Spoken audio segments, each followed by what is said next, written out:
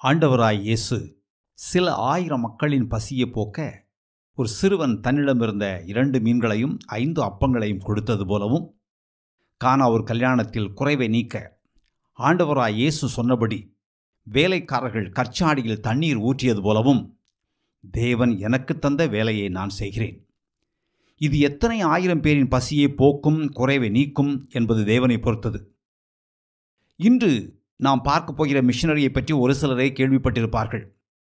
இவர் அலட்டிக்கொள்ளாத, பகட்டிக்கொள்ளாத ஒரு சாதாரண பெண். அற்பமான உருவமும் வெறும் 5 அடி உயரமும் கொண்ட பெண். ஆனால் ஊடுருவி துளைக்கும் கூர்மையான கண்களும் கவர்ந்திழுக்கும் ஆளுமையும் கொண்டவர். பரபரப்பான மக்கள் வெள்ளத்தில் இவர் 10ஓடு 11ஆகத்தான் இருந்திருப்பார். ஆனால் அவரை நேரில் சந்திக்கவும் அவர் தேவனுடைய வேலையை பற்றி பேசுவதையும் கேட்க நேர்ந்தால் அவரை பற்றிய அபிப்பிராயம் மாறிவிடும், உயர்ந்துவிடும். அந்த சந்திப்பு நிச்சயமாக ஒரு மாபெரும் தாக்கத்தை ஏற்படுத்தும். இந்த சிறு பெண் எவ்வளவு உறுதியானவர், எவ்வளவு திடமானவர் என்பதை அப்போது காணலாம். அவர் கர்த்தரை பற்றி மணிக்கணக்காக பேசிய போது மக்கள் சலிப்பில்லாமல் கேட்டார்கள். அவர் பேசும்போது யாரும் தங்கள் கைக்கடிகாரங்களை பார்க்கவில்லை. நீண்ட நேரம் பேசினாலும் அனைவரையும் அவர் தன் பேச்சினால் கட்டி போட்டார். மக்கள் அவர் பேசுவதை கேட்க ஏன் இப்படி திரண்டு வந்தார்கள்? என்ன காரணம்? அவர் ஒரு சாதாரண பெண்தானே. அவர் அப்படி ஒன்றும் தனிச்சிறப்பு வாய்ந்தவரோ சிறப்பியல்புள் உடையவரோ இல்லை. தேவன் தன்னை அழைத்தபோது அவர் தேவனுக்கு இதோ அடியேன் என்று மறுமொழி சொன்னதால் இந்த சாதாரண பெண் தன் வாழ்வில் அசாதாரணமானவைகளை அனுபவித்தார். ஆனால் ஆம், இதோ அடியேன் என்று சொல்வதற்கு எனக்கு கொஞ்ச காலம் ஆயிற்று என்று அவர் சொன்னார். இவருடைய பெயர் கிளாடிஸ் ஐல்வால்டு. கிளாடிஸ் 1902ஆம் ஆண்டு இங்கிலாந்தில் லண்டனில் எட்மண்டன் என்ற இடத்தில் ஒரு நடுத்தர குடும்பத்தில் பிறந்தார். சிறு வயதிலேயே அவர் கூர்ந்த அறிவில்லாதவர் என்பதை அவருடைய பெற்றோர் பார்க்க தவறவில்லை. அவர் வழக்கமான பள்ளியில் சேர்ந்து படிக்க லாயக்கற்றவர் என்றே தோன்றியது. கணிதம் சுத்தமாக வராது. எனவே பெற்றோரின் அனுமதியோடு அவர் தன் 14வது வயதில் பள்ளி படிப்பை நிறுத்திவிட்டு வேலைக்கு போகத் தொடங்கினார். அங்கும் இங்குமாக சின்ன சின்ன வேலைகள் செய்தபின் லண்டனில் ஒரு வீட்டில் பார்லர் பணிப்பெண்ணாக வேலை செய்ய ஆரம்பித்தார். வேலை நேரம் அதிகம், குறைந்த சம்பளம், வேலை கடினம்தான். ஆயினும் கிளாடிஸ் அந்த வேலையை விரும்பினார். ஏனென்றால் லண்டனில் அவர் வேலை செய்த இடத்தில் நிறைய திரையரங்குகள் இருந்தன. லண்டனின் சிற்றின்பங்களை அனுபவிக்க அன்று அதுதான் சிறந்த இடம். பட்டு அங்கிகளும் பளபளக்கும் ஆடைகளும் நவநாகரிகமான தொப்பிகளும் அணிந்து பகட்டாக உலாவரும் நடிகர் நடிகைகளையும் பணக்காரர்களையும் பிரபலமானவர்களையும் அந்த தெருக்களில் பார்க்கலாம். லண்டனின் செல்வந்தர்கள், வசதியானவர்கள், பிரபலமானவர்கள் அங்குதான் அன்று வாழ்ந்தார்கள். வேலை செய்ய வேண்டும், வேடிக்கையும் கேளிக்கையும் உல்லாசமும் வேண்டும் என்பதை தவிர வேறு எண்ணம் அவருக்கு கிடையாது. எனவே தன் உறவினர் குயினியோடு சேர்ந்து உணவகங்களுக்கு செல்வதும் நடனம் ஆடுவதும் திரையரங்குகளுக்கு செல்வதும் அவருக்கு இன்பமாயிருந்தன. ஒரு நாள் வேலை முடிந்தபின் கடைகளையும் மக்களையும் வேடிக்கை பார்த்து கொண்டு அவர் தெருக்களின் வழியாக நடந்து போய் கொண்டிருந்தார். அப்போது ஒரு ஆலயத்துக்கு வெளியே சில வாலிபர்கள் நின்று கொண்டிருந்தார்கள். கிளாடிஸ் அவர்களை தாண்டி செல்லும்போது அவர்கள், உள்ளே வாருங்கள், தயவுசெய்து வாருங்கள், ஆராதனையில் எங்களோடு சேர்ந்து கொள்ளுங்கள் என்று கிளாடிஸை வருந்தி அழைத்தார்கள். என் அருமையான மாலை பொழுதை நான் ஓர் ஆலயத்தில் கழிக்க விரும்பவில்லை, நான் ஆராதனையில் கலந்து கொள்ளப் போவதில்லை என்று சிந்தித்து கொண்டே நான் வரவில்லை என்று சொன்னார். அவர்கள் அன்போடு அவருடைய கையை பிடித்து குலுக்கி தங்கள் வணக்கத்தை தெரிவித்தார்கள். அவருடைய கையை பிடித்ததும் எல்லோரோடும் சேர்ந்து கிளாடிஸும் ஆலயத்துக்குள்ளே போகத் தொடங்கினார். உள்ளே நடந்து போய் கொண்டிருக்கும் போதே, நான் ஏன் இங்கு வந்தேன்? நான் வரவில்லை, இவர்கள் தான் என்னை கட்டாயப்படுத்தி இழுத்து கொண்டு வருகிறார்கள் என்று நினைத்து கொண்டே போய் அங்கிருந்த ஒரு இருக்கையில் எரிச்சலுடன் உட்கார்ந்தார். அவரை சுற்றி அந்த வாலிபர்கள் உட்கார்ந்தார்கள். வேண்டா வெறுப்போடு முறுமுறுத்து கொண்டே அவர் பிரசங்கத்தை கேட்டார். இதை நான் ஏற்கனவே கேட்டிருக்கிறேன், இது ஏற்கனவே எனக்கு தெரியும் என்று அவர் நினைத்தார். உண்மைதான், அவருக்கு ஏற்கனவே தெரியும். ஏனென்றால் சிறு வயதில் அவர் சபையில் ஞாயிறு பள்ளி வகுப்புகளில் இவைகளை கேள்விப்பட்டிருந்தார்.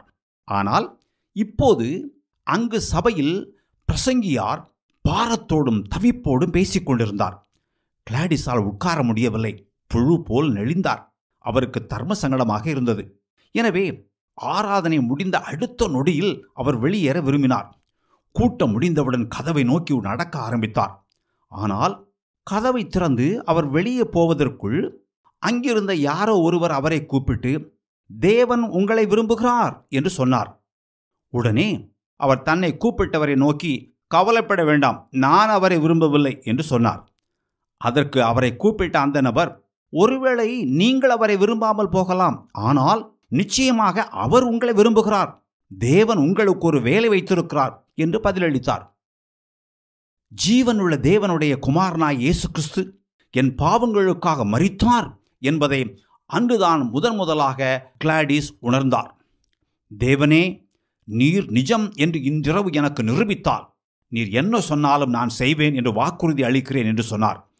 அன்றிலிருந்து அவருடைய வாழ்க்கை பாதையும் பயணமும் மாறின.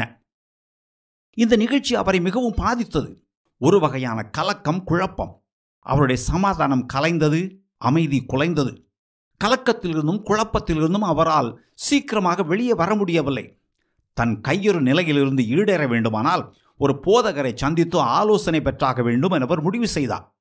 தன் உள்ளத்தின் உண்மையான நிலையை பற்றி பேசுவதற்காக அவர் ஒரு போதகரை சந்திக்க அவருடைய வீட்டுக்கு சென்றார். அங்கு அவர் போனபோது பாதிரியார் வீட்டில் இல்லை. பாதிரியாரின் மனைவிதான் வீட்டில் இருந்தார். பாதிரியாரின் மனைவியோடு அவர் பேசினார். கிளாடிஸையும் அவருடைய பிரச்சனையையும் அவருடைய இக்கட்டான நிலைமையையும் பாதிரியாரின் மனைவி தெளிவாக புரிந்து கொண்டார். இருவரும் அடிக்கடி சந்தித்து பேசினார்கள். கிளாடிஸ் ஒரு முடிவு எடுத்தாக வேண்டும் என்று இருவரும் நினைத்தார்கள். ஒன்று, கிளாடிஸ் தேவனை தள்ளிவிட்டு தற்போது வாழ்ந்து கொண்டிருப்பது போல் தொடர்ந்து வாழலாம், அல்லது அவர் தன் வாழ்க்கையை முழுவதும் தேவனுக்கு அர்ப்பணிக்கலாம். இரண்டில் ஒன்றை அவர் தெரிந்தெடுத்தாக வேண்டும். அன்றே, அப்போதே, எந்த ஆரவாரமுமின்றி கிளாடிஸ் முழங்கால் படியிட்டு, கர்த்தாவே, நீர் என் வாழ்வில் வாரும், நான் உம் கரத்தில், நான் உமக்கு சொந்தம், உம் சித்தம் போல் என்னை பயன்படுத்தும் என்று கர்த்தராய் இயேசுவுக்கு தன்னை 100 விழுக்காடு அர்ப்பணித்தார். ஒரு நாள் கிளாடிஸ் ஓர் இதழில் சீனாவை பற்றிய ஒரு கட்டுரையை படித்தார். சீனாவில் லட்சக்கணக்கானோர் இன்னும் இயேசுவின் நற்செய்தியை கேட்டதே இல்லை, அவர்களிடம் வேதாகமம் இல்லை என்று அந்த கட்டுரையில் வாசித்து அவர் அதிர்ச்சி அடைந்தார். அன்றிலிருந்து அடுத்த 1.5 ஆண்டுகளுக்கு அவர் சீனாவை பற்றியே பேசினார். தான் சந்தித்த தன் உறவினர்கள், நண்பர்கள், தெரிந்தவர்கள் என எல்லாரிடமும் கிறிஸ்துவின் நற்செய்தி அறிவிக்க சீனாவுக்கு செல்லுமாறு வருந்தி வேண்டினார். அவர்களில் பலர் மருத்துவர்கள், செவிலியர்கள், உயர் பதவியில் இருந்தவர்கள், புத்திசாலிகள், திறமைசாலிகள், நன்கு படித்தவர்கள், நல்லவர்கள், அற்புதமானவர்கள். ஆனால் அவர்களில் ஒருவர் கூட கிளாடிஸ் சொன்னதை அக்கறையோடு ஆர்வத்தோடு எடுத்துக்கொள்ளாமல் விளையாட்டாக எடுத்துக்கொண்டார்கள். இவளுக்கு புத்தி பேதலித்து விட்டதோ, பைத்தியக்காரி போல் பேசுகிறாள் என்று சிலர் முகத்துக்கு நேரே சொன்னார்கள். வேறு சிலர் முதுகுக்கு பின் சொன்னார்கள். நொறுங்கி விட்டார். சீனாவில் பல லட்சம் மக்கள் இன்னும் நற்செய்தியை கேள்விப்பட்டதில்லையாம். அவர்களிடம் வேதாகமம் இல்லையாம். நாம் அங்கு மிஷனரிகளை அனுப்ப வேண்டும் என்று அவர் தெரிந்தவர், தெரியாதவர் என்று எல்லாரிடம் எப்போதும் சொல்லிக்கொண்டே இருந்தார். அதை கேட்டு சலிப்படைந்த அவருடைய உறவினர்கள், கிளாடிஸ், இதற்கும் உனக்கும் என்ன சம்பந்தம்? சீனாவுக்கும் உனக்கும் என்ன சம்பந்தம் என்று கேட்கத் தொடங்கினார்கள். ஒரு நாள் கிளாடிஸ் இப்படி பேசிக் கொண்டிருந்த போது ஒரு கட்டத்தில் அவருடைய அப்பா, கிளாடிஸ், இதெல்லாம் வெட்டி பேச்சு. சீனாவில் நீ என்ன செய்ய போவதாக உத்தேசம்? நீ ஒரு செவிலியரா? இல்லை. நீ ஒரு ஆசிரியையா? இல்லை. நீ ஒரு மருத்துவரா? இல்லை. அவருடைய சீன மொழி உனக்கு தெரியுமா? தெரியாது. சீனாவுக்கு போய் அங்கு நீ என்ன சாதிக்கலாம் என்று நினைக்கிறாய்? ஒன்று சொல்லட்டுமா? நீ ஒரே ஒரு காரியம் நன்றாக செய்வாய். உனக்கு நன்றாக பேச தெரியும். வாய்ச்சொல், வாயிலேயே பேச தெரியும், வாயாடி. அதை தவிர உனக்கு வேறொன்றும் தெரியாது, போ என்று கோபத்தோடு கூறினார். அதை கேட்ட கிளாடிஸ் அழுது கொண்டு தன் அறைக்குள் ஓடினார். ஓடியவர் நின்றார். ஆம், என் அப்பா சொன்னது சரி, எனக்கு பேசத் தெரியும் என்று நிதானித்தறிந்தார். கடைசியாக கேட்கிறதற்கு இன்னும் ஒரே ஒரு ஆள்தான் பாக்கி, அவருடைய சகோதரன். கிளாடிஸ் அவரிடம், நீ சீனாவுக்கு மிஷனரியாக செல்வாயா? நான் உனக்கு வேண்டிய எல்லா உதவியும் செய்வேன் என்று சொன்னார். அதை கேட்டு அதிர்ச்சி அடைந்தவன் சமாளித்துக் கொண்டு, இது உன் ஆர்வக் கோளாறு என்று கிண்டல் செய்துவிட்டு ஓடிவிட்டான். கதவுக்கு வெளியே நின்று கொண்டு உள்ளே எட்டி பார்த்து, உண்மையிலேயே யாராவது சீனாவுக்கு மிஷனரியாக செல்ல வேண்டும் என்று நீ நினைத்தால் நீயே ஏன் சொல்லக்கூடாது என்று கேட்டுவிட்டு கதவை ஓங்கி சாத்திவிட்டு ஓடிவிட்டான். கிளாடிஸ் உறைந்து போய் நின்றார். எவ்வளவு நேரம் அங்கு நின்றார் என்று தெரியாது. அவருக்குள் ஒரு பூகம்பம் வெடித்தது. நான் போக வேண்டுமா? போகலாமா? நானா? நான் தானா? நான் இல்லையோ வேறு யார்? எத்தனை லட்சம் ஆத்துமாக்கள், நானாக இருக்க முடியாது என்று குழம்பி தவித்து இறுதியில் ஒரு முடிவுக்கு வந்துவிட்டார். அவர் தேவனுக்கு 2 வாக்குறுதிகள் அளித்தார். 1, அன்புள்ள ஆண்டவராய் இயேசுவே, நீர் வழியை திறந்தால், வழியை காண்பித்தால் நானே சீனாவுக்கு செல்வேன். 2, கிளாடிஸ் ஐல்வார்ட் என்ற நபர் என்ன செய்ய வேண்டும் என்று நீர் சொல்வதாக நான் நம்புகிறேனோ அதை செய்யும்படி நான் வேறு யாரிடமும் கேட்க மாட்டேன் என்று சொன்னார். அவர் சீனாவுக்கு மிஷனரியாக செல்ல முடிவு செய்து 1930 சைனா இன்லேண்ட் மிஷன் பயிற்சி பள்ளியில் சேர விண்ணப்பித்தார். China inland mission 1865 June 25 James Hatsun டெய்லரால் நிறுவப்பட்டது. இந்த பயிற்சி மையத்தின் ஆதாரங்கள் விசுவாசம், ஜெபம். நடுத்தர குடும்பத்தை சார்ந்தவர்களுக்கு பயிற்சி அளித்து அவர்களை சீனாவுக்கு மிஷனரிகளாக அனுப்பினார்கள். ஹட்சன் டெய்லர் மரித்த நேரத்தில் இந்த பயிற்சி மையத்தின் மூலம் 800க்கும் மேற்பட்ட மிஷனரிகள் அனுப்பப்பட்டிருந்தார்கள். சீனாவில் அப்போது 1,25,000 கிறிஸ்தவர்கள் இருந்தார்கள். 205 மிஷன் நிலையங்கள் இருந்தன. இந்த மிஷன் பள்ளிக்குத்தான் கிளாடிஸ் ஐல்வார்ட் விண்ணப்பித்தார். 1 வருட பயிற்சி அளிக்கப்படும். இந்த பயிற்சி பள்ளியில் அவர்கள் மிஷனரிக்கு தேவையான பாடங்களையும் சீன மொழியையும் சீன கலாச்சாரத்தையும் கற்றுக் கொடுத்தார்கள். அதே நேரத்தில் நடைமுறை பயிற்சிக்காக அருகில் இருந்த கிராமங்களிலும் குப்பங்களிலும் பின்தங்கிய மக்கள் வாழ்ந்த குடியிருப்புகளிலும் ஊழியம் செய்தார்கள். அங்கு அவர்கள் பிரசங்கித்தார்கள். அங்கிருந்த பெண்களுடன் சேர்ந்து வேலை செய்தார்கள். அங்கிருந்த ஞாயிறு பள்ளியில் குழந்தைகளுக்கு வேதாகமத்தை கற்பித்தார்கள். மிஷனரி பயிற்சிக்காக வந்திருந்த பெண்களில் கிளாடிஸ் மிகவும் நேர்த்தியானவராகவும் நடைமுறைக்குரியவராகவும் இருந்தார். அது மட்டுமல்ல, ஞாயிறு பள்ளியில் கலந்து கொண்ட சுட்டி குழந்தைகளை அவரால் மட்டுமே கட்டுப்படுத்த முடிந்தது. லண்டனை சுற்றியிருந்த குடிசை பகுதியில் வாழ்ந்த பெண்களிடம் அவர் உண்மையிலேயே மிகவும் நாசுக்காக பேசினார், நயமாக பழகினார். அவர் பேசும் விதமும் பழகும் விதமும் மிகவும் அருமையாக இருந்தன. ஆனால் வகுப்பறையில் அவருடைய கதையே வேறு. எவ்வளவு முயன்றும் வகுப்பறை பாடங்களை கற்க முடியவில்லை. கேட்டவையெல்லாம் ஒரு காது வழியாக போய் அடுத்த காது வழியாக வெளியேறின. எதுவும் உள்ளே தங்கவில்லை. தலைகளாக நின்றாலும் சீன மொழி தலைக்குள் ஏற மறுத்தது. சக மாணவர்கள் அவருக்கு உதவினார்கள். எனினும் எல்லா பாடங்களிலும் அவர் படுபயங்கரமாக மண்ணை கவினார். ஒருபுறம் அவர் நேரம் தவறாதவர், நேர்த்தியானவர், நயமானவர், நாசுக்கானவர், காரியங்களை கையாள்வதில் கைதேர்ந்தவர். ஆனால் மறுபுறம் படிப்பில் படு மோசம். சீன மொழியை கற்பதில் கோளாறு. வகுப்பறை பாடங்களுக்கும் அவருக்கும் காத தூரம். எனவே 3 மாதங்களுக்கு பிறகு மிஷன் நிர்வாகத்தார், நீ நல்ல பெண், ஆனால் சீனாவில் மிஷனரியாக பணியாற்ற நீ தகுதியற்றவள். சீனாவுக்கு மிஷனரியாக செல்ல வேண்டுமானால் குறைந்தபட்சம் சீன மொழி தெரிந்தாக வேண்டும். ஆனால் அந்த மொழியை கற்கும் திறன் உன்னிடம் இல்லவே இல்லை. எனவே நாங்கள் எங்கள் வளங்களை வீணாக்க விரும்பவில்லை. நீயும் உன் நேரத்தை வீணாக்க வேண்டாம் என்று வருத்தத்தோடு கூறி அவரை வெளியேற்றினார்கள். அவர் கதறி அழுதார், கலங்கி நின்றார். ஆனால் தேவன் தன்னை சீனாவுக்கு அழைக்கிறார் என்று அவர் உறுதியாக நம்பினார். எனவே நீ சீனாவுக்கு மிஷனரியாக செல்ல லாயக்கற்றவள் என்று பயிற்சி மையத்தில் சொன்னதால் எல்லாம் முடிந்து விட்டது என்று அவர் நினைக்கவில்லை.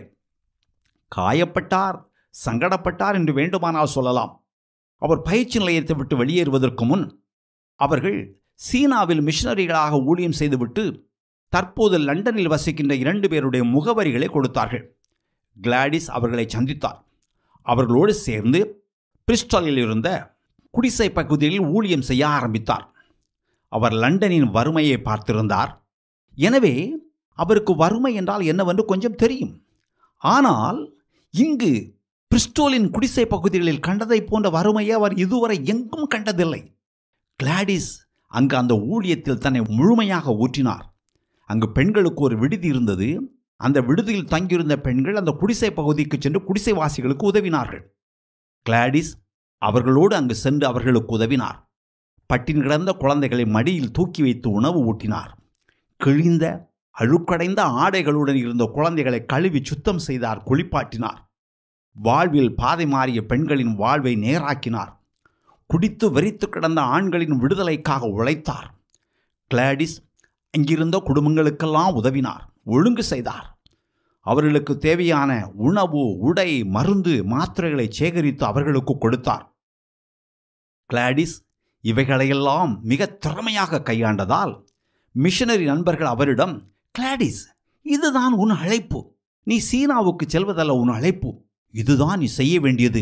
இவ்வளவு குறுகிய காலத்தில் நீ எவ்வளவு வேலை செய்திருக்கிறாய் பார் என்று சொன்னார்கள். கிளாடிஸ் பதில் சொல்லவில்லை. தான் அங்கு நிரந்தரமாக இருக்கப் போவதில்லை என்றும் தேவன் தன்னை சீனாவுக்கு அழைத்திருக்கிறார் என்றும் அவர் திட்டவட்டமாக அறிந்திருந்தார். அந்த குடிசைவாசிகளுக்காக கிளாடிஸ் தன்னை பானபலியாக ஊற்றினார். நோய்வாய்ப்பட்டார். எனவே அவர் அங்கு தன் பணியை நிறுத்திவிட்டு சிகிச்சைக்காக தன் பெற்றோரின் வீட்டுக்கு திரும்பினார். தேவனுடைய நடத்துதலுக்காக காத்திருந்தார். கிளாடிஸின் வாட்டத்தை போக்க அவருடைய அம்மா ஒரு நாள் அவரை சபை கூட்டத்துக்கு அழைத்துச் சென்றார். அங்கு அமர்ந்திருந்தபோது அருகில் இருந்த இரு பெண்கள் 74 வயதான ஒரு மிஷனரியை பற்றி மெதுவாக பேசிக் கொண்டிருந்தது கிளாடிஸின் காதுகளில் விழுந்தது. அந்த மிஷனரியின் பெயர் ஜீனி லாவ்சன் என்றும் அவருடைய கணவர் இறந்து விட்டார் என்றும் அவர் சீனாவில் ஊழியம் செய்து கொண்டிருக்கிறார் என்றும் அவர் தனக்கு உதவி செய்ய இளைய மிஷனரிகளை தேடிக்கொண்டிருக்கிறார் என்றும் அந்த இருவரும் குசுகுசுவென்று பேசிக் கொண்டிருந்தார்கள். ஓ, ஜீனி லாசன் தேடிக்கொண்டிருக்கும் அந்த இளம் மிஷனரி நான் தான். தேவன் அனுப்புகிற அந்த இளம் மிஷனரி நான் தான். ஜீனி லாசனோடு சேர்ந்து ஊழியம் செய்ய போகும் அந்த இளம் மிஷனரி நானே தான் என்று கிளாடிஸ் உணர்ந்தார். அவருக்கு அதில் சந்தேகமே இல்லை. எனவே அவர் களத்தில் இறங்க தொடங்கினார். கர்த்தர் என்னை சீனாவுக்கு அழைத்திருக்கிறார். ஆனால் சீனாவுக்கு மிஷனரிகளை அனுப்புகிற மிகப்பெரிய மிஷனரி நிறுவனமாகிய சைனா இன்லேண்ட் மிஷன் என்னை ஏற்றுக்கொள்ளவில்லை. ஏதோ ஒரு மிஷன் நிறுவனத்தின் ஆதரவோடு செல்ல முடியாவிட்டால் சீனாவுக்கு செல்வதற்கான ஏற்பாடுகளை நானே செய்வேன் என்று தீர்மானித்து ஏற்பாடுகளை செய்ய முனைந்தார். ஒரு பயண முகவரிடம் சென்று, ஐயா, சீனாவுக்கு செல்ல மிக குறைந்த மலிவான ஒரு வழி பயணச்சீட்டு வேண்டும் என்று கேட்டார். கப்பலில் செல்வது பாதுகாப்பானது, வசதியானது. ஆனால் 90 பவுண்டுகள் ஆகும்.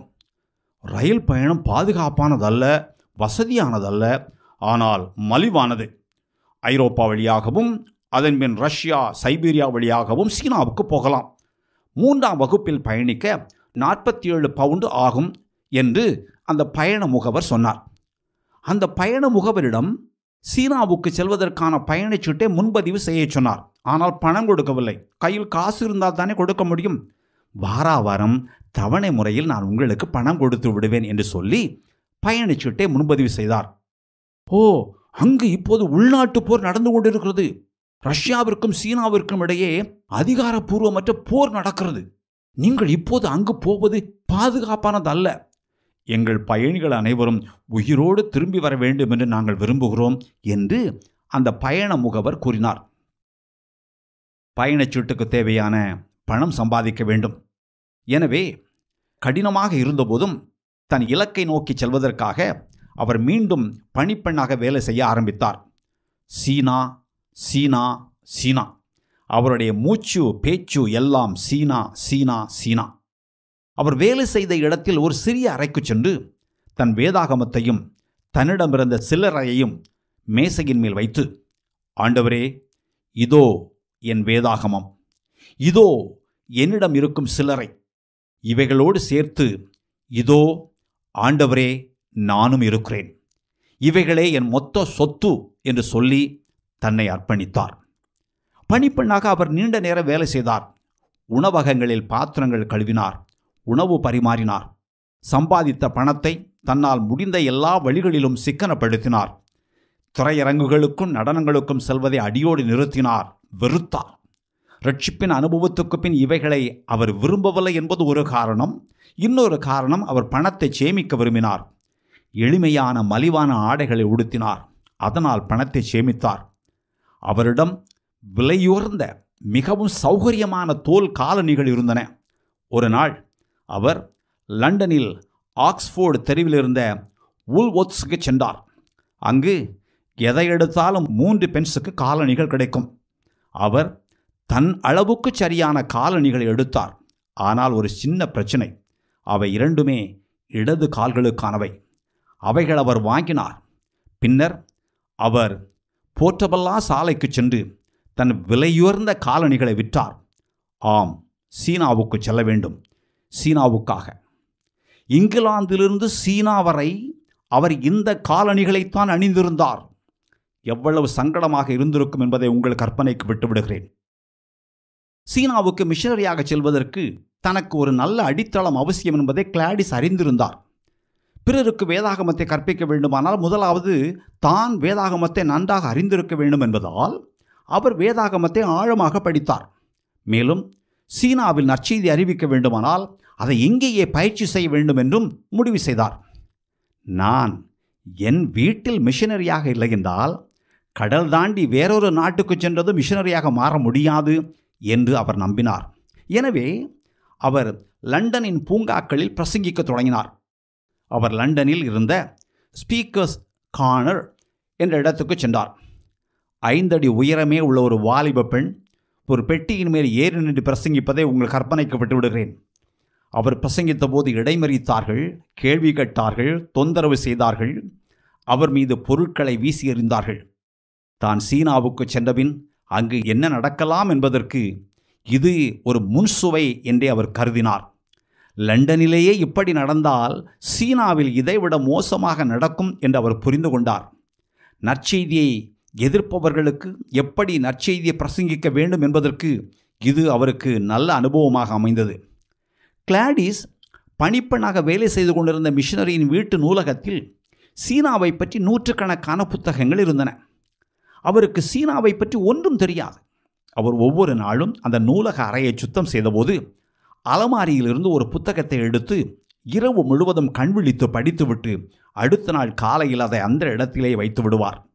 அடுத்து இன்னொரு புத்தகம், மறுநாள் வேறொரு புத்தகம், இப்படியே படித்தார். ஒரு நாள் அந்த மிஷனரி கிளாடிஸை அழைத்து, நீ என் நூலகத்திலிருந்து புத்தகங்களை திருடுகிறாய் என்றார். திருடுகிறாய் என்ற வார்த்தையை கேட்டவுடன் அவர் உடைந்து போய், இல்லை, நான் புத்தகங்களை திருடவில்லை. தேவன் என்னை சீனாவுக்கு ஒரு மிஷனரியாக அழைத்திருக்கிறார்.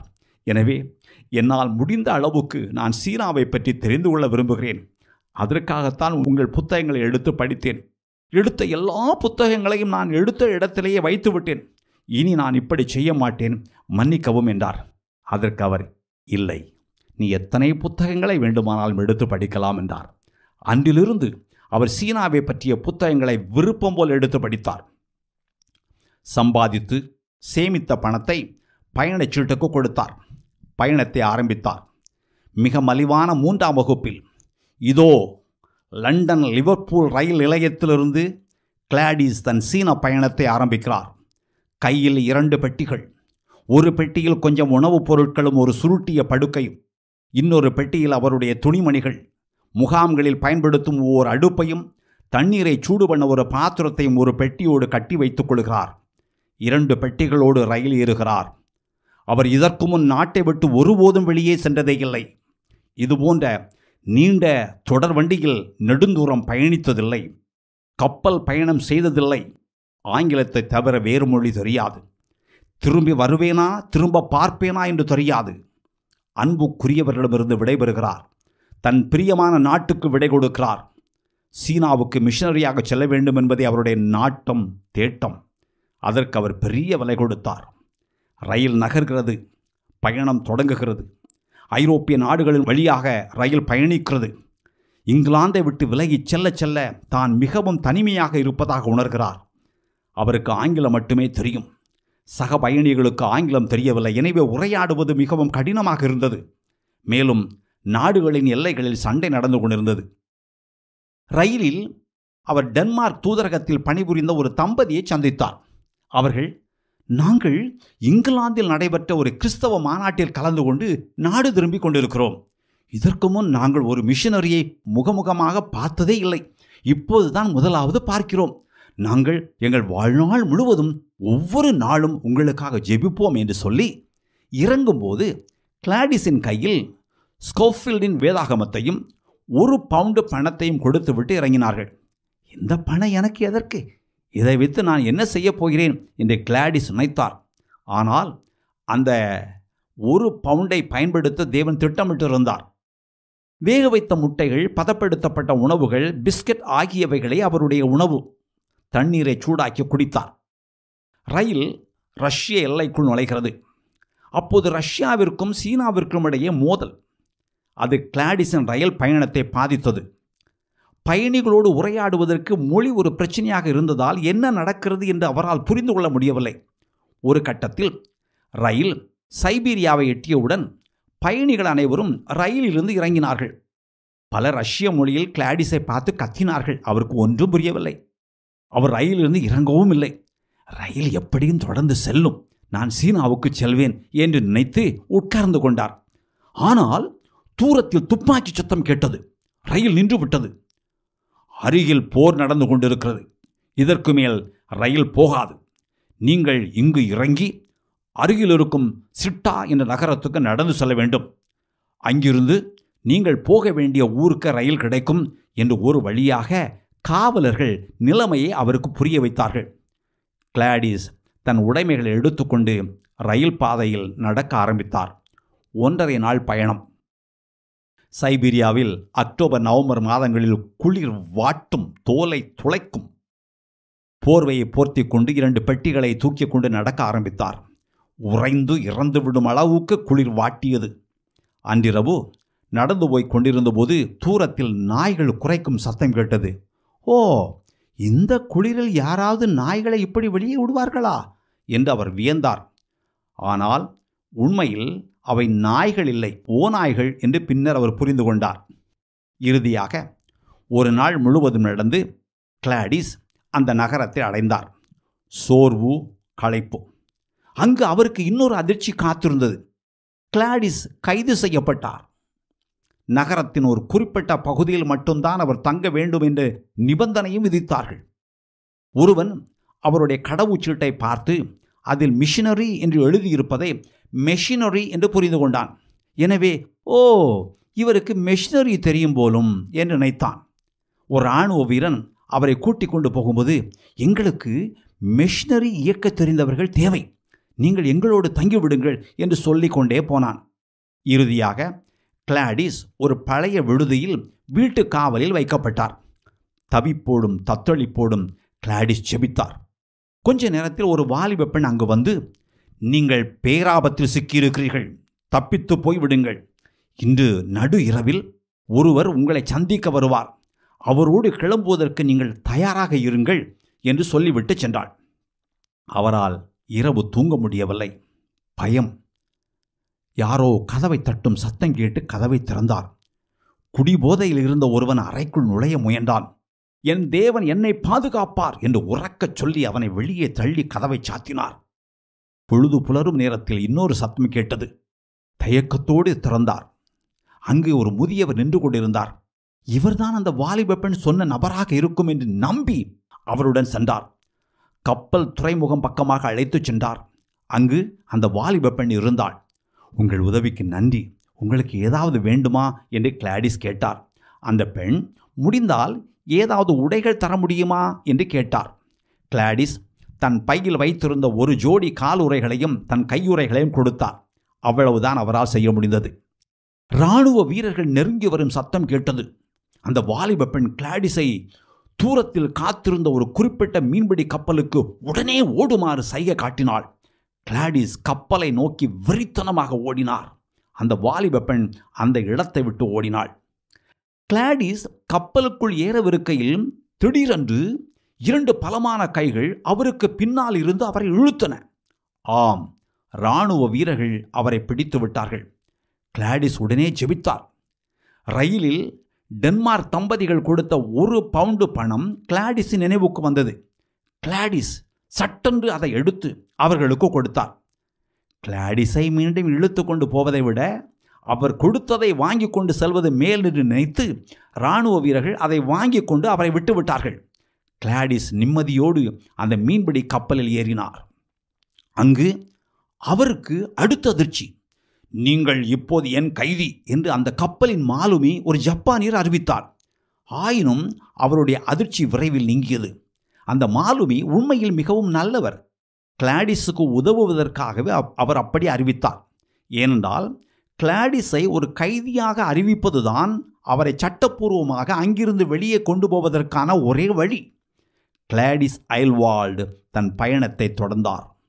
கப்பல் ஜப்பானை சென்றடைந்தது. அங்கிருந்த பிரிட்டிஷ் தூதரகத்தின் உதவியால் கப்பலேறி இறுதியாக அவர் சீன மண்ணை மிதித்தார். ஜீனி லாசன் பெய்ஜிங் கப்பல் துறைமுகத்தில் தன்னை வரவேற்று தன் வீட்டுக்கு அழைத்துச் சென்று சூடான தேநீர் தருவார் என்று கிளாடிஸ் கற்பனை செய்திருந்தார். ஆனால் அவர் கற்பனை செய்தபடி எதுவும் நடக்கவில்லை. லாசன் வரவில்லை. மாறாக அவரை வரவேற்க லியூ என்ற ஒருவரை அனுப்பியிருந்தார். அசௌகரியமான ரயிலில் பயணம், அதைத் தொடர்ந்து கடினமான பேருந்து பயணம். கடைசியாக லாசன் இருந்த இடத்துக்கு செல்ல கோவேறு கழுதையில் 2 நாட்கள் சவாரி. பயண களைப்பு, மனச்சோர்வு, அழுக்கான ஆடைகள், பரட்டை தலை, கிழிந்த காலணிகள், சப்பிப்போன பெட்டிகள். தன் 2 பெட்டிகளையும் ஒரு கோவேறு கழுதையின் மேல் ஏற்றி அவரும் ஒரு கழுதையின் மேல் உட்கார்ந்து லாசன் இருந்த யாங்சாங்கை நோக்கி புறப்பட்டார். அது ஒரு பழைய நகரம். நகரம் என்று சொல்வதை விட மலையின் மேல் இருந்த ஒரு கிராமப்புற நகரம் என்று சொல்லலாம். அந்த கிராமத்தை பார்த்து கிளாடிஸ் பரவசமடையவில்லை. பழுதடைந்த ஏழை கிராமம் போல் தெரிந்தது. கடைசியாக கிளாடிஸ் லாசன் வாழ்ந்த வீட்டில் போய் நின்றார். ஒரு குள்ளப்பெண் ஆரஞ்சு நிற ஆடையும் மட்டமான கோட்டும் அணிந்து கொண்டு பரட்டை தலையோடு கிழிந்த காலணிகளோடு அடிபட்டு சப்பிப்போன 2 பெட்டிகளோடு நிற்பதை பார்த்த லாசனின் முதல் கேள்வி, நீ யார்?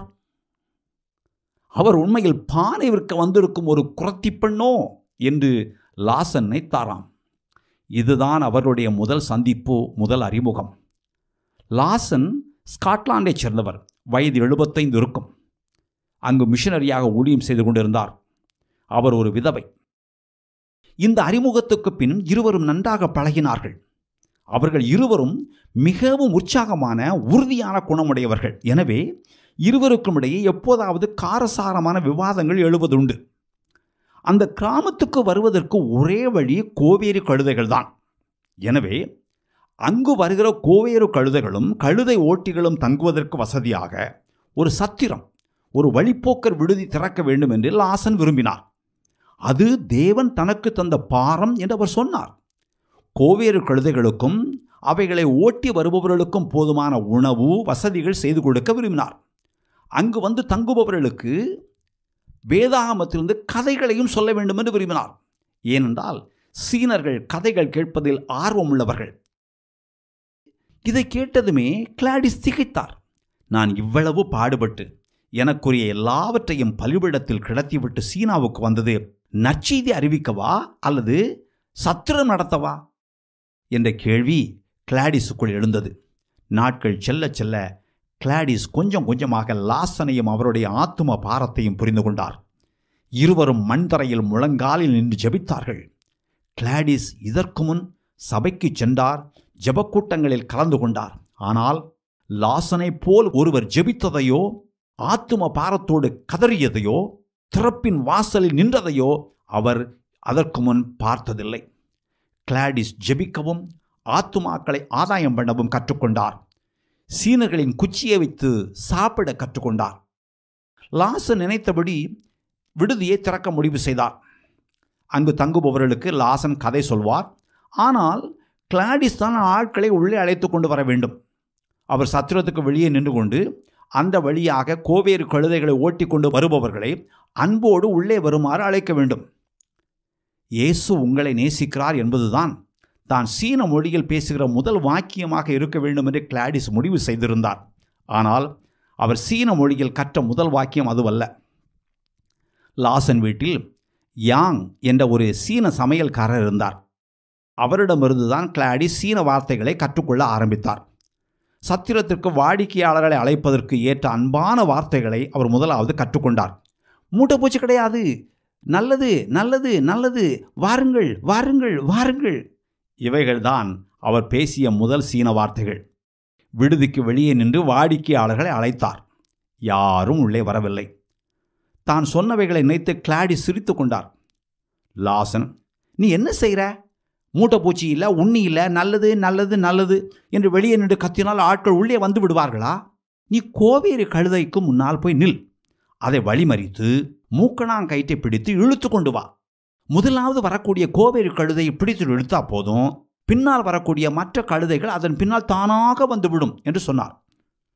ஒரு கழுதை ஒரு பக்கமாக திரும்பியவுடன் பிற கழுதைகளும் அந்த பக்கமாக திரும்பி நடக்க ஆரம்பித்துவிடும். இது கழுதையின் இயல்பு. ஆனால் கழுதையை ஓட்டி வருபவனுக்கு பிடிக்கவில்லை என்றால் என்ன செய்வது? கழுதைகள் ஒரு பக்கமாக திரும்பிவிட்டால் அதன் பின் ஓட்டுபவனால் கூட அப்போது ஒன்றும் செய்ய முடியாது. மேலும் அவன் பயண களப்பில் இருப்பான். அவன் சீக்கிரமாக ஓய்வெடுக்க விரும்புவான். எனவே கழுதைகளை திருப்பிக் கொண்டு போகும் எண்ணத்தை அவன் கைவிட்டுவிட்டு கழுதைகள் செல்லும் இடத்துக்கே அவன் போய்விடுவான். கிளாடிஸ் ஒரு கழுதையின் மூக்கணாங்கயிறை பிடித்து இழுத்தவுடன் கழுதைகளை ஓட்டி வந்தவர்கள் சரி சரி சரி, வருகிறோம் வருகிறோம் என்று சத்திரத்திற்குள் வந்தார்கள். லாசன் சொன்னபடி கிளாடிஸ் செய்தார். கழுதைகளை முற்றத்துக்குள் இழுத்து கொண்டு வந்தார். கழுதை ஓட்டிகள் ஆரம்பத்தில் தயங்கினாலும் ஒன்றும் செய்ய முடியாமல் அவருடன் உள்ளே சென்றார்கள். அங்கு அவர்களுக்கு சூடான சுவையான நூடுல் சூப், படுப்பதற்கு சூடான படுக்கை என தடபுடலாக விருந்தோம்பல் நடந்தது. எல்லாவற்றுக்கும் மேலாக லாசன் வேதாகமத்திலிருந்து கதைகள் சொன்னார். அங்கு தங்கியவர்கள் ஆவலோடும் ஆர்வத்தோடும் கதை கேட்டார்கள். வந்தவர்களுக்கு இடம் பிடித்து விட்டது. ஓரிரு நாட்களுக்கு பின் லாசனோ கிளாடிஸோ கோவேறு கழுதைகளை ஓட்டி வந்தவர்களை கடத்தி வர வேண்டிய அவசியம் இருக்கவில்லை. அவர்கள் கூப்பிடக்கூட அவசியம் இருக்கவில்லை. அழைக்காமலே நிறைய பேர் சத்திரத்துக்கு வந்தார்கள். கோவேறு கழுதை ஓட்டிகள் தங்கள் சகாக்களிடம் இந்த சத்திரத்தை பற்றி புகழ்ந்து பேசினார்கள். அந்த ஊருக்கு போனால் நீங்கள் அந்த சத்திரத்தில் தங்க வேணும், சாப்பாடு நல்லாயிருக்கும், படுக்க வசதி நல்லாயிருக்கும், அதுக்கு மேலே அங்கு ராத்திரி இலவசமான பொழுதுபோக்கு கிடைக்கும். ஆமாம் ஆமாம், அங்கே இருக்கக்கூடியவங்க அந்த வயதான பெண்மணி நல்லா கதை சொல்லுவாங்க என்று சொன்னார்கள். லாசனின் புத்திசாலித்தனமான அந்த யோசனை வேலை செய்ய ஆரம்பித்தது. இந்த கழுதைகளெல்லாம் வேறு எங்காவது போய் தங்கினால் நன்றாக இருக்கும் என்று கிளாடிஸ் ஆரம்பத்தில் நினைத்தார். கழுதைகளால் ஏற்பட்ட அசிங்கம், தொந்தரவு, துர்நாற்றம் ஆகியவைகளை கிளாடிஸால் சகிக்க முடியவில்லை. கர்த்தரையும் பரலோகத்தையும் நற்செய்தியையும் ஆத்துமாக்களின் மதிப்பையும் பார்த்தபோது அவைகள் அவருக்கு ஒரு பொருட்டாக தெரியவில்லை. எல்லாவற்றையும் மறந்தார். இவைகளுக்கு மத்தியில் லாசன் எந்த சலனமுமின்றி அங்கு அமைதியாக அமர்ந்திருந்தார். கழுதைகளின் உரிமையாளர்கள் அவர் பக்கமாக சாய்ந்து அவர் சொல்லும் கதையின் ஒவ்வொரு வார்த்தையையும் உன்னிப்பாக கவனித்து கொண்டிருந்தார்கள். கிளாடிஸுக்கு இவைகள் ஆரம்பத்தில் கடினமாக இருந்தன. ஆனால் அவர் மாறினார். தேவன் தன்னை சீனாவுக்கு அழைப்பதாக கிளாடிஸ் உணர்ந்தாலும் உண்மையில் சீனாவில் வாழ்வதற்கு ஏதுவாக எதுவும் அவரை ஆயத்தப்படுத்தியிருக்க முடியாது. உடுத்தும் விதம், உண்ணும் விதம், உறங்கும் விதம், உறவு கொள்ளும் விதம் என ஏறக்குறை அனைத்தையும் அவர் புதிதாக கற்றுக்கொள்ள வேண்டியிருந்தது. சீனர்கள் வெளிநாட்டவர்களை வெளிநாட்டு பிசாசுகள் என்று அழைத்தார்கள். கிளாடிஸ் தெருக்களில் நடந்தபோது அவரையும் அப்படித்தான் அழைத்தார்கள். குழந்தைகள் அவரை சூழ்ந்து கொண்டு கெட்ட வார்த்தைகளால் தொட்டினார்கள், அவரை விரட்டினார்கள். ஆனால் உண்மையில் இது கிளாடிஸுக்கு சாதகமாக இருந்தது. ஏனென்றால் அந்த குழந்தைகள் மூலமாகவும் அவர் சீன மொழியை கற்க ஆரம்பித்தார். நம்ப முடியாத வேகத்தில் மிக துல்லியமாக அவர் சீன மொழியை கற்றார். உண்மையில் மற்ற பல மிஷனரிகளை விட கிளாடிஸ் சீன மொழியை சீக்கிரமாக கற்றுக்கொண்டார். கிளாடிஸ் என்ற பெயர் சீனர்களின் வாயில் நுழையவில்லை. அவர்களால் அவருடைய பெயரை உச்சரிக்க முடியவில்லை. எனவே லாசன் அவருடைய பெயரை ஐவாடே என்று மாற்றினார். அதற்கு நற்பண்புடையவர் என்று பொருள். இந்த பெயரில்தான் அவர் சீனாவில் அறியப்பட்டார். கழுதைகளின் வரவும் கழுதை ஓட்டிகளின் வரவும் அதிகமாயிற்று. சத்திரத்தை பராமரித்து கொண்டே இருவரும் அருகிலுள்ள கிராமங்களுக்கும் சென்று நற்செய்தி அறிவித்தார்கள். கழுதைகளின் வரவு அதிகமானதால் லாசனும் கிளாடிஸும் வேறொரு வீட்டில் குடியேறினார்கள். ஒரு நாள் லாசன் வீட்டில் தடுமாறி கீழே விழுந்தபின் மிகவும் நோய்வாய்ப்பட்டார். கிளாடிஸ் சீனாவுக்கு வந்த ஒரு வருடத்தில் லாசன் இறந்து விட்டார். அவர் இறந்தபின் கிளாடிஸ் இப்போது தனிமரமானார். கொஞ்ச நாட்களில் கொஞ்ச தொலைவில் வாழ்ந்த ஜீன் டேவிட் என்ற ஒரு பிரிட்டிஷ் மிஷனரி தம்பதியின் தொடர்பும் உறவும் கிடைத்தது. அதில் அவர் கொஞ்சம் ஆறுதல் அடைந்தார். அவர்கள் கிளாடிஸுக்கு நெருக்கமான நண்பர்களானார்கள். ஆயினும் அடிக்கடி அவர்களால் சந்திக்க முடியவில்லை, ஏனென்றால் தூரம் அதிகம். எனவே அவர் தான் தனியாக இருப்பதாகவே உணர்ந்தார். நான் திருமணமாகாத தனியாக இருக்கின்ற ஒரு வாலிப பெண். இனி நான் இங்கிருப்பது சரியாக இருக்காது, ஊரை விட்டு செல்வதுதான் சரி என்று அவர் நினைக்க ஆரம்பித்தார். கிளாடிஸ் வெளியே போய் மக்களை சந்தித்து நற்செய்தி அறிவிக்க விரும்பினார். ஆனால் அந்த நாட்களில் சீனாவில் வாலிப பெண்கள் வெளியே தனியாக போகும் பழக்கம் இல்லை. எனவே இவரால் இப்போது போக முடியாது. மேலும் அவர் சத்திரத்தில் சிக்கிக்கொண்டார். ஒவ்வொரு நாளும் சத்திரத்தில் கழுதைகளும் கழுதையோட்டிகளும் நிறைந்திருந்தார்கள். சத்திரத்தை என்ன செய்வதென்றும் தெரியவில்லை. சத்திரத்தை நடத்த லாசன் நிறைய பணம் செலவழித்தார் என்றும் அதை தொடர்ந்து நடத்த நிறைய பணம் தேவைப்படும் என்றும் கிளாடிஸுக்கு தெரியும். லாசனுக்கு சைனா இன்லாண்ட் மிஷன் உதவினார்கள். ஆனால் கிளாடிஸ் எந்த ஒரு மிஷன் அமைப்போடும் சேர்ந்து அங்கு ஊழியம் செய்யவில்லை. எனவே அவருக்கு எந்த ஆதரவும் கிடையாது. அவரிடத்திலும் எதுவும் இல்லை. தன் தனிப்பட்ட தேவைகளுக்கே பணம் இல்லாத போது விடுதியை எப்படி நடத்துவது? கிளாடிஸுக்கு என்ன செய்வதென்று தெரியவில்லை. சத்திரத்தை தொடர்ந்து நடத்துவதற்கு எந்த வழியும் இல்லை. சரி, போவதானால் எங்கே போவது? தெரியாது. வேறு யாரையும் தெரியாது. ஆனால் எங்கு செல்ல வேண்டும் என்று தேவன் சொல்வார் என்று அவர் உறுதியாக நம்பினார். நம்பிக்கை அற்றுப்போன அந்த நேரத்தில் யாங்சாங்கின் ஆளுநர் பெரும் ஆரவாரத்துடன் அவரை சந்திக்க விடுதிக்கு வந்தார். கிளாடிஸ் மிகவும் பயந்தார். ஏனெனில் ஒரு ஆளுநர் சாதாரணமான ஒரு விடுதிக்கு வருவாரா? ஒருவருக்கொருவர் வாழ்த்து தெரிவித்து நலம் விசாரித்த பின் அந்த ஆளுநர், குழந்தைகளின் கால்களை கட்டுவது இப்போது சீனாவில் சட்டவிரோதமானது என்பது உங்களுக்கு தெரியுமா என்று கேட்டார். அந்த நேரத்தில் சீனாவில் குறிப்பாக கிராமப்புறங்களில் கால் கட்டும் பழக்கம் இன்னும் நடைமுறையில் இருந்தது. கால் கட்டும் பழக்கம் என்றால் 2 முதல் 4 வயதுக்குள் பெண் குழந்தைகளின் கால் விரல்களை ஒன்றாக சேர்த்து கட்டிவிடுவார்கள். அந்த விரல்கள் வளைந்து சிதைந்து உருத்தறியாமல் ஊனமாகிவிடும். காலில் விரல்களே இல்லாதது போல் கால் சிறியதாக இருக்கும். பாதங்கள் சிறியதாக இருந்தால் குழந்தை மிகவும் அழகாக இருக்கும் என்றும் அவர்களுக்கு சீக்கிரத்தில் திருமணமாகும் என்றும், பாதங்கள் பெரிதாக இருந்தால் அசிங்கமாக இருக்கும் என்றும் அவர்களுக்கு திருமணம் ஆகாது என்றும் அன்று சீனர்கள் நினைத்தார்கள். 1912 இந்த பழக்கம் சீனாவில் தடை செய்யப்பட்டது. ஆயினும் கிராமங்களில், குறிப்பாக யாங்சாங்கை சுற்றியிருந்த கிராமங்களில் மக்கள் இந்த பழக்கத்தை கைவிடவில்லை. இந்த பழக்கம் அங்கு தொடர்ந்தது. அரசாங்கம் உண்மையில் இந்த பழக்கத்தை அடியோடு ஒழிக்க விரும்பியது. எனவே அந்த பகுதியின் ஆளுநர் அந்த சட்டத்தை அமல்படுத்தி அந்த பழக்கத்தை ஒழிக்க ஓர் ஆய்வாளரை தேடினார். அதில் 2 சிக்கல்கள். ஒன்று, ஆண்கள் பெண்களின் பாதங்களை பரிசோதிக்க முடியாது, அது ஏற்றுக்கொள்ளப்படவில்லை. எனவே அந்த வேலைக்கு ஒரு பெண் தேவை.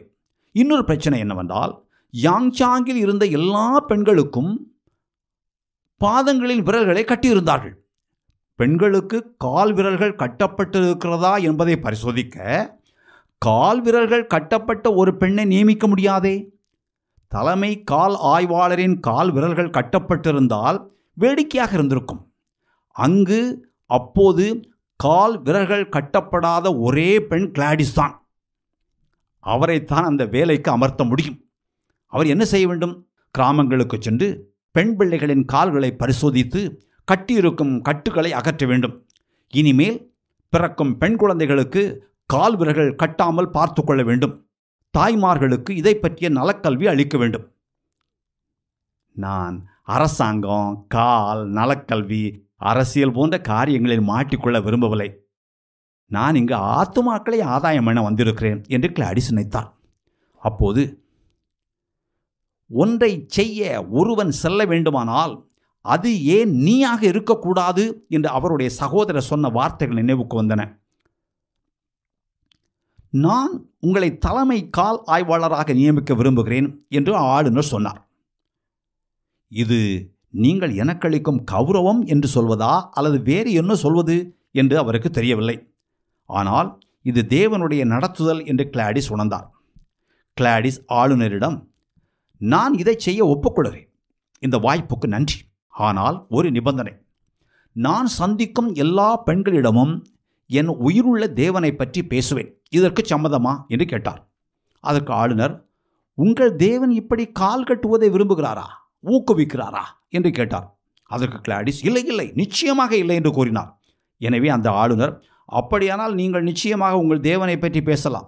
மக்களுடைய இந்த மூட பழக்கத்தை நிறுத்துவதற்காக நீங்கள் என்ன வேண்டுமானாலும் செய்யலாம் என்று சொன்னார். கிளாடிஸ் அவருக்கு நன்றி சொன்னார். தேவனே தனக்கு இந்த வாய்ப்பை ஏற்படுத்தி கொடுத்திருக்கிறார் என்று அவர் உணர்ந்தார்.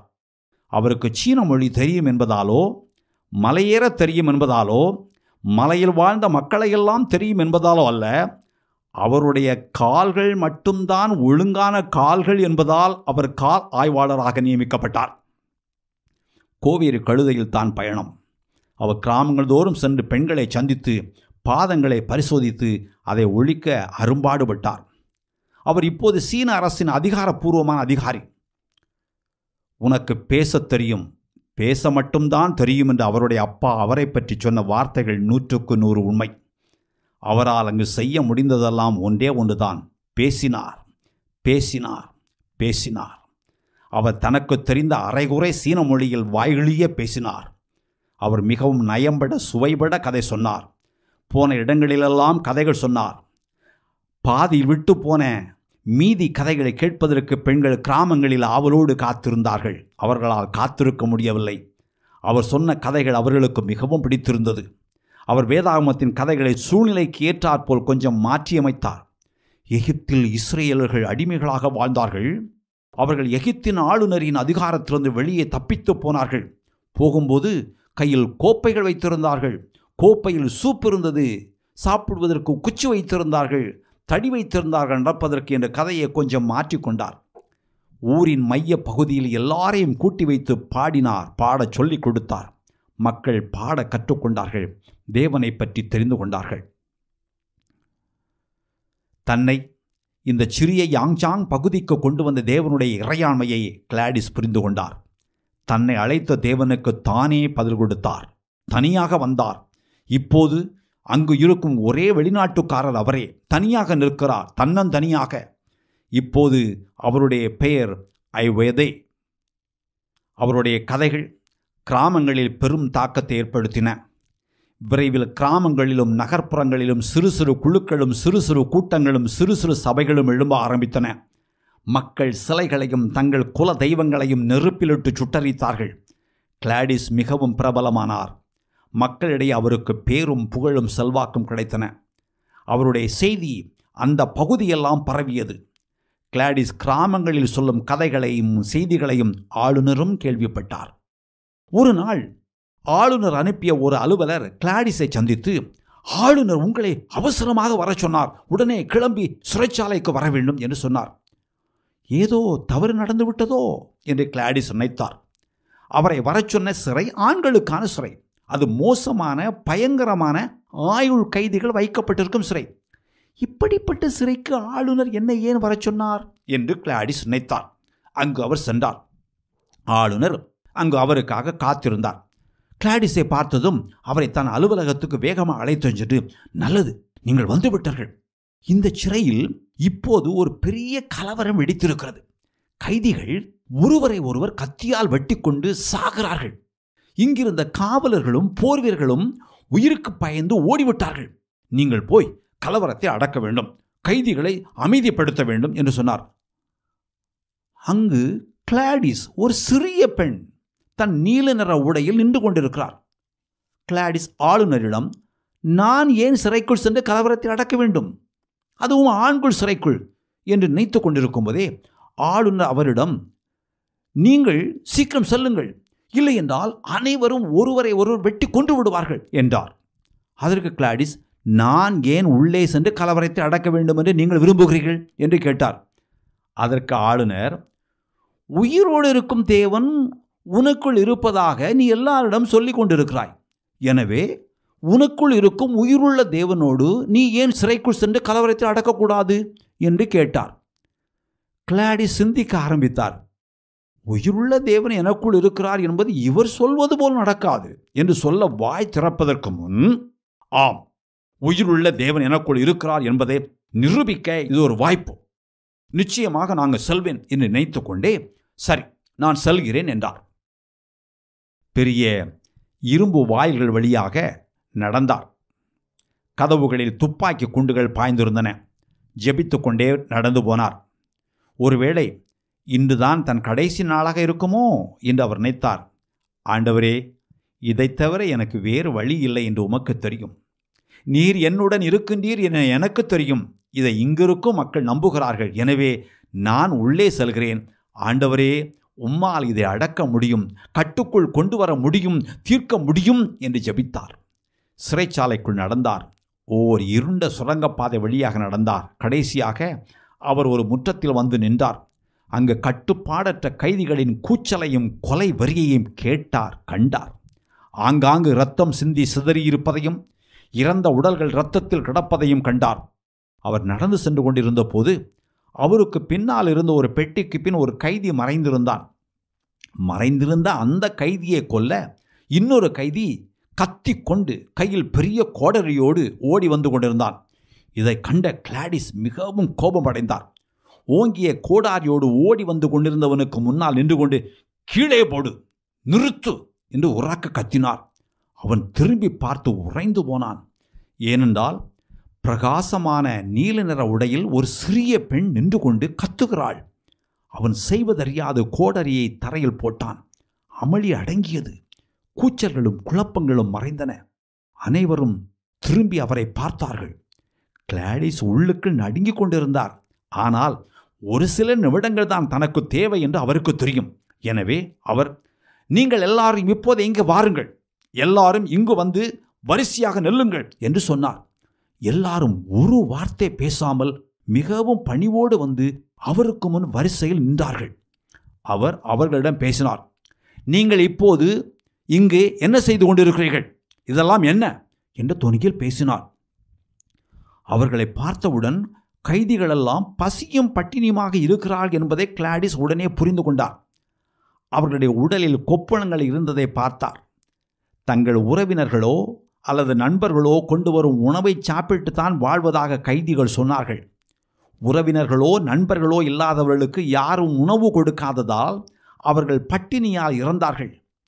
அவர்கள் அணிந்திருந்த கிழிந்த கந்தல் துணிகளை அவர் பார்த்தார். அந்த கைதிகள் மேல் அவருக்கு கோபம் வரவில்லை, மாறாக இரக்கம் பிறந்தது.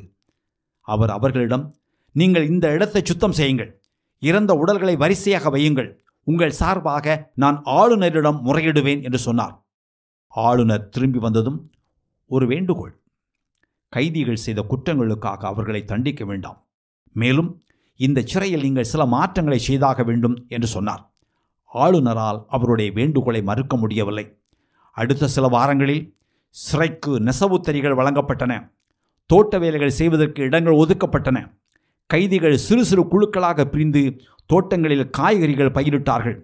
நெசவுத்தறிகளில் அவர்கள் தங்களுக்கு தேவையான ஆடைகளை நெய்யத் தொடங்கினார்கள்.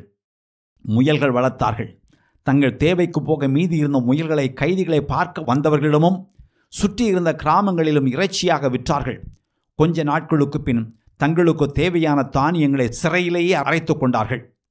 சிறையில் இப்படி ஏராளமான மாற்றங்கள் நிகழ்ந்தன. சிறை புத்துயிரும் பொலிவும் பெற்றது. மக்கள் இவைகளையெல்லாம் கேள்விப்பட்டார்கள். கிளாடிஸ் சிறைச்சாலைக்கு அடிக்கடி வந்து கைதிகளை சந்தித்தார். கிளாடிஸ் அவர்களிடம் தேவனை பற்றி பேசினார். இந்த கைதிகளில் பலர் நாளடைவில் இயேசுவை தங்கள் இரட்சகராய் ஏற்றுக்கொண்டார்கள். கிளாடிஸ் வீட்டில், வேலையில், இருதயத்தில், நகரத்தில் தான் தனிமையாக இருப்பதாக உணர்ந்தார். எனவே அவர் தேவனிடம், ஆண்டவரே, நான் மிகவும் தனியாக இருப்பது போல் உணர்கிறேன். கூட சேர்ந்து ஜெபிக்க, கூட சேர்ந்து பாட, கூட சேர்ந்து பேச, கூட சேர்ந்து ஆலோசிக்க, எல்லாவற்றுக்கும் தீர்வாக திருமணம் செய்து கொள்ளலாம் என்று நினைக்கிறேன். அப்படி நாம் திருமணம் செய்ய வேண்டுமானால் சீனாவில் ஊழியம் செய்ய வேண்டும் என்ற பாரமும் பார்வையும் உடைய ஒருவர் எனக்கு கணவராக தாரும். இதோ நான் இங்கு சீனாவில் ஒரு மூலையில் ஒரு கிராமத்தில் தனியாக இருக்கிறேன். இருப்பினும் இது உமக்கு சித்தமானால் நீர் இதை வாய்க்க பண்ணுவீர் என்று ஜெபித்தார். அவர் எதிர்பார்த்தபடி கர்த்தர் அவருக்கு பதில் கொடுக்கவில்லை. கிளாடிஸ் தன் வேதாகமத்தின் ஒரு பக்கத்தில் தனிமை. தனிமையை நினைத்தால் கண்களில் கண்ணீர் கரைபுரண்டு ஓடும். ஆனால் கிறிஸ்துவுடன் நடப்பவர்கள் ஒருபோதும் தனியாக நடப்பதில்லை. ஏனென்றால் கர்த்தர் அவர்களோடு இருக்கிறார் என்று எழுதினார். கிளாடிஸ் ஒரு நாள் கிராமத்தின் தெருக்களில் நடந்து போய் கொண்டிருந்தபோது ஒரு பெண்ணை பார்த்தார். அந்த பெண் மிகவும் வித்தியாசமாக இருந்தாள். அவள் அந்த ஊர்க்காரி போர் தெரியவில்லை. அந்த பெண்ணருகே அழுக்கான கந்தலாடை அணிந்த பரிதாபமான நோய்வாய்ப்பட்ட ஒரு குழந்தை நடந்து போய் கொண்டிருந்தது. பார்த்தவுடன் அந்த குழந்தைக்கு ஒழுங்கான சாப்பாடு கிடைக்காததால் இப்படி இருக்கிறது என்று தெரிந்தது. கிளாடிஸ் அந்த பெண்மணியை தடுத்து நிறுத்தி, உங்கள் குழந்தைக்கு உடல்நலம் சரியில்லை, அவளுக்கு உடனடியாக உதவி தேவை என்றார். அந்த பெண்மணி கிளாடிஸை பார்த்து, நீங்கள் விரும்பினால் இந்த குழந்தையை விலைக்கு வாங்கலாம், வளர்க்கலாம் என்றார். ஓ, அப்படியானால் இந்த பெண் இந்த குழந்தையின் அம்மா இல்லை என்றும் அவர் இந்த குழந்தையை விற்க முயற்சிக்கிறார் என்றும் கிளாடிஸ் உடனே புரிந்து கொண்டார். அவர் ஆளுநரிடம் சென்று, என்ன நடக்கிறது தெரியுமா? ஒரு பெண் ஒரு குழந்தையை விற்க முயல்கிறாள், இது மிக மோசம், இதை தடுத்து நிறுத்த வேண்டும் என்று சொன்னார். ஆளுநர், இது ஒரு கருப்பு சந்தை, அதிகாரத்தில் இருப்பவர்கள் இப்படி குழந்தைகளை விற்பதை ஒரு வியாபாரமாக வைத்திருக்கிறார்கள், நாம் ஒன்றும் செய்ய முடியாது, இதில் நீங்கள் தலையிட வேண்டாம் என்று சொல்லி அவரை போகச் சொன்னார். கிளாடிஸுக்கு கடும் கோபம், ஆத்திரம். தானே அந்த குழந்தையை வாங்குவதுதான் ஒரே வழி என்று அவர் நினைத்தார். அவர் அந்த பெண்ணிடம் போய் எவ்வளவு என்று கேட்டார். அந்த பெண் 100 என்றாள். கிளாடிஸ், என்னிடம் 100 இல்லை என்று சொல்லிவிட்டு தன் பையில் இருந்த 9 பென்ஸை எடுத்து கொடுத்து, என்னிடம் இவ்வளவுதான் இருக்கிறது என்றார். அந்த பெண், சரி கொடு என்று சொல்லி நாணயங்களை பிடுங்கிக் கொண்டு நடையை கட்டினாள். கிளாடிஸும் அவர் விலைக்கு வாங்கிய அந்த 5 வயது சிறுமியும் அங்கு இருக்கிறார்கள்.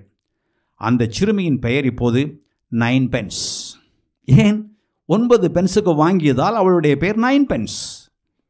அந்த சிறுமி ஒழுங்காக சாப்பிட்டது போல் தெரியவில்லை. காரணத்தை கேட்டபோது தனக்கு கொடுப்பதை கொஞ்சம் சாப்பிட்டு விட்டு மீதியை அருகில் இருக்கும் தன்னை போன்ற வேறொரு சிறுவனுக்கு கொடுப்பதாக சொன்னாள். கிளாடிஸ் அந்த சிறுவனை கூட்டிக் கொண்டு வந்தார்.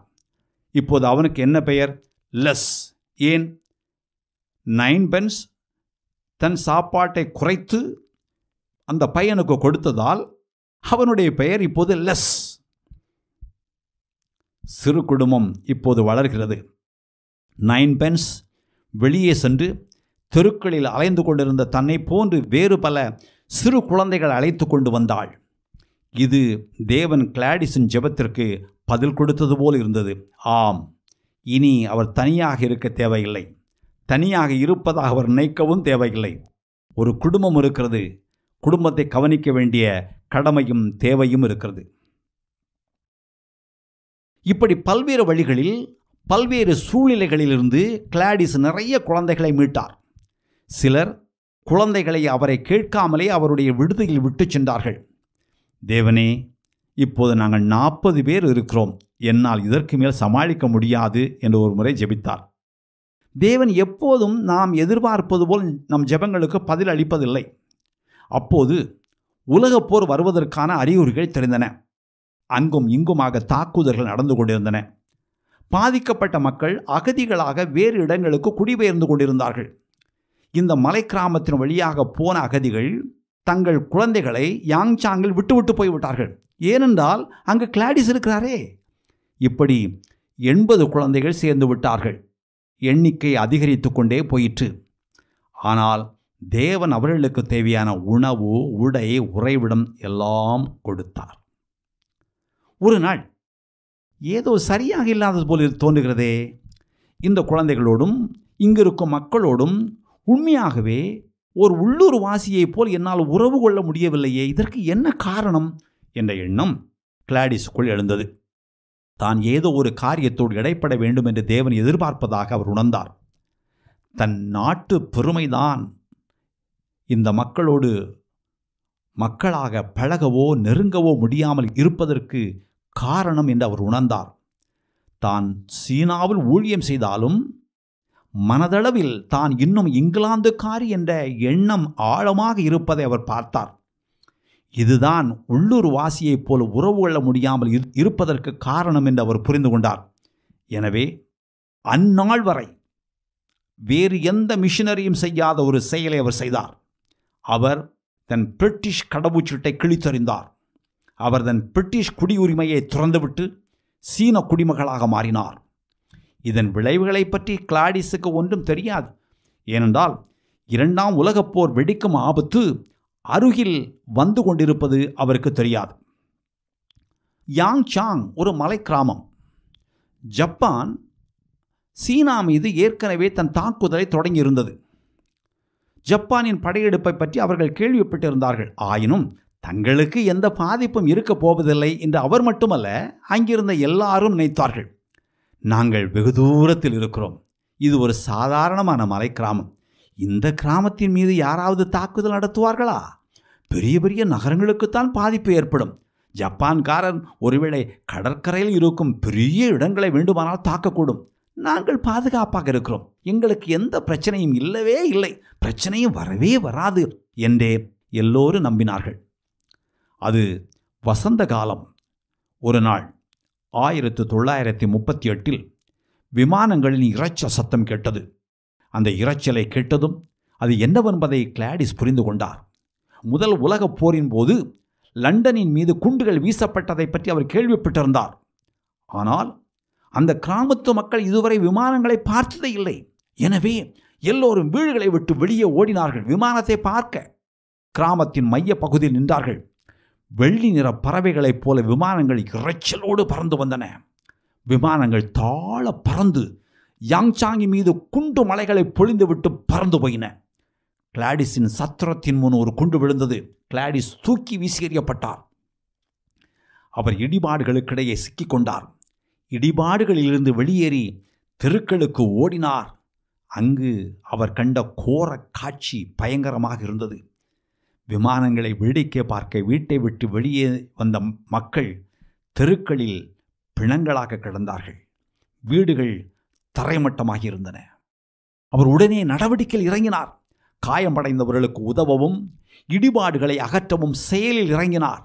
அங்கிருந்த மக்களெல்லாம் அடுத்து என்ன செய்ய வேண்டும் என்பதை அறிய கிளாடிஸை நோக்கி பார்த்தார்கள். அவருடைய தலைமையின் கீழ் மீட்புப் பணிகள் மிக துரிதமாக நடைபெற்றன. இந்த பேரழிவிலிருந்து அவர்கள் மீண்டார்கள். இதன் விளைவாக கிளாடிஸின் புகழ் மேலும் பரவியது. அவர் ஏற்கனவே தத்தெடுத்த குழந்தைகளை வளர்த்து கொண்டிருந்தார். இப்போது யாங்சாங்கில் குண்டுகள் வீசப்பட்ட பிறகு இன்னும் அதிகமான குழந்தைகள் அனாதைகளாகிவிட்டார்கள். கிளாடிஸ் அவர்களையும் எடுத்து வளர்க்க ஆரம்பித்தார். கிராமம் பாதிப்பை சமாளித்து கொஞ்சம் கொஞ்சமாக இயல்பு நிலைக்கு திரும்பிக் கொண்டிருந்தது. கிளாடிஸ் வழக்கம்போல் அதிகாரப்பூர்வ கால் ஆய்வாளராக மீண்டும் மக்களை சந்திக்க சென்றார். அவர் கிராமங்களுக்கு போய் வரும்போது எதிரி நாட்டு போர் வீரர்கள் எங்கு இருக்கிறார் என்பதை துல்லியமாக கவனித்தார். பின்பு அந்த தகவல்களை எல்லாம் சீன இராணுவத்துக்கு தெரிவித்தார். ஆம், அவர் சீன அரசாங்கத்தின் ஒரு உளவாளி போலவும் செயல்பட்டார்.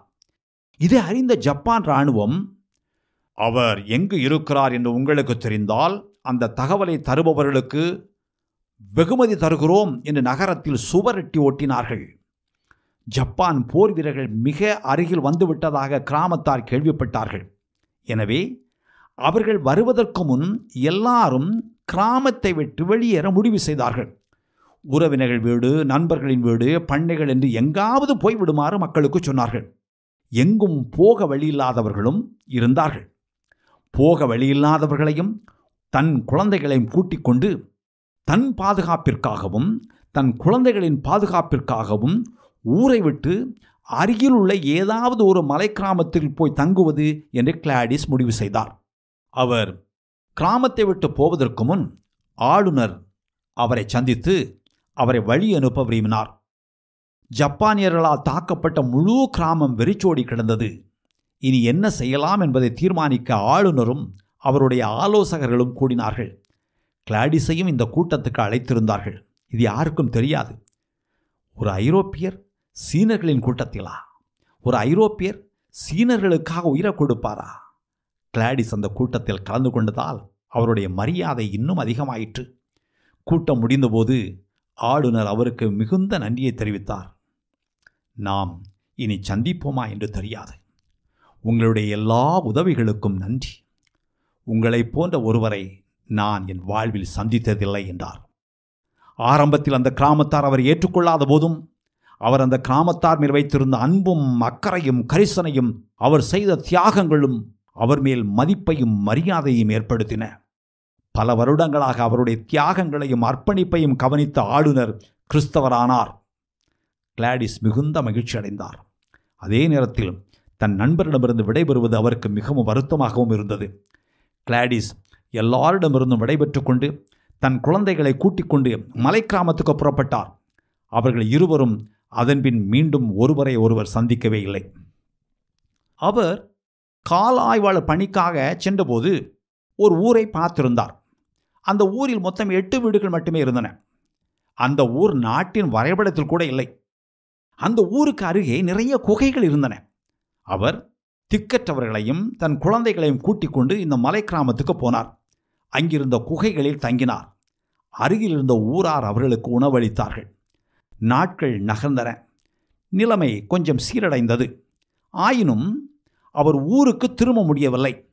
ஏனென்றால் ஒரு பக்கம் ஜப்பான் இராணுவம் அவரை தேடுகிறது, மறுபக்கம் சீன கம்யூனிஸ்டுகள் ஜப்பானை எதிர்த்து போராட ஆட்களை கடத்தி கொண்டிருக்கிறார்கள், குறிப்பாக குழந்தைகளையும் வாலிபர்களையும். எனவே குழந்தைகளுடன் ஊருக்கு திரும்ப முடியாது. எந்த ஊருக்கு போனாலும் இந்த இரு சாராரையும் சமாளிக்க வேண்டும். எத்தனை நாட்களுக்கு ஊர் ஊராக குழந்தைகளை கூட்டிக் கொண்டு செல்ல முடியும்? பாதுகாப்பான இடம் தேடினார்கள். கடினமான ஆபத்தான நேரம். குழந்தைகளோடு நிச்சயமாக யாங்சாங்கில் தங்க முடியாது. கிளாடிஸின் பராமரிப்பில் இப்போது 100க்கும் அதிகமான குழந்தைகள் இருந்தார்கள். அவர்களை பத்திரமாக பார்த்து கொள்வதுதான் இப்போது அவருடைய தலையாய கடமை. கிளாடிஸை ஊரை விட்டு வெளியே அனுப்புவது என்று எல்லாரும் முடிவு செய்தார்கள். ஏனென்றால் அவர் ஒரு மிஷனரி என்று எல்லாருக்கும் தெரிந்திருந்ததால் அவருடைய உயிருக்கு எந்த உத்தரவாதமும் இல்லை. எப்படியாவது உடனடியாக அவர் வெளியேறியாக வேண்டும். குழந்தைகள் அனைவரையும் ஊரை விட்டு வெளியே அழைத்து கொண்டு போக வேண்டும். ஒரே ஒரு பெரிய ஆள் கிளாடிஸ் மட்டுமே. 13 வயதுடைய சிலர் இருந்தார்கள். ஆனால் இந்த நெடுந்தூர ஆபத்தான பயணத்தில் படையெடுக்கும் படைகளிடமிருந்து அவர்களை காப்பாற்றி அழைத்து சென்ற ஒரே பெரிய ஆள் கிளாடிஸ் மட்டுமே. எங்கு போவது? மஞ்சள் ஆற்றின் மறுகரை மட்டுமே பாதுகாப்பான இடம் என்று அவர் கேள்விப்பட்டார். மக்கள் ரயிலிலும் சரக்கு வண்டிகளிலும் அங்கு போய்க் கொண்டிருந்தார்கள். எனவே கிளாடிஸும் குழந்தைகளை அங்கு கூட்டிக் கொண்டு போக முடிவு செய்தார். ஆனால் அவர்கள் புறப்பட்ட நேரத்தில் ரயில்கள் ஓடவில்லை, சரக்கு வண்டிகள் எங்கும் இல்லை. அங்கு அப்போது வேறு எந்த விதமான போக்குவரத்தும் இல்லை. ஒரு நிமிடம் கூட அங்கு தாமதிக்கவும் கூடாது. குழந்தைகளை நடத்தி கூட்டிக் கொண்டு போக முடிவு செய்தார்கள். ஆம், நடக்க முடிவு செய்தார்கள். நடப்பதை தவிர வேறு வழியில்லை. நடக்க வேண்டும். சமவெளியில் அல்ல, மலைகளின் வழியாக. சுதந்திரமாக அல்ல, ஒளிந்து மறைந்து நடக்க வேண்டும். முதலாவது கிலா நதி வரை நடக்க வேண்டும். அங்கு இருக்கும் சிறு படகுகளின் மூலம் ஆற்றை கடக்க வேண்டும். பின் அங்கிருந்து எப்படியாவது ஷென்சன் நகருக்கு செல்ல வேண்டும். அவருடைய மிஷனரி நண்பர் டேவிட், நான் உங்களோடு வருகிறேன் என்றார். சற்று நேரம் இருவரும் ஒருவரை ஒருவர் பார்த்து கொண்டிருந்தார்கள். கிளாடிஸ், வரவேண்டாம் என்றார். இல்லை, நானும் வருவேன். ஜப்பான் இராணுவத்தின் கண்ணில் மண்ணை தூவி ஆபத்தான மலைகளின் வழியாக தன்னந்தனியாக 100 குழந்தைகளை நீங்கள் அழைத்து செல்ல வேண்டும்.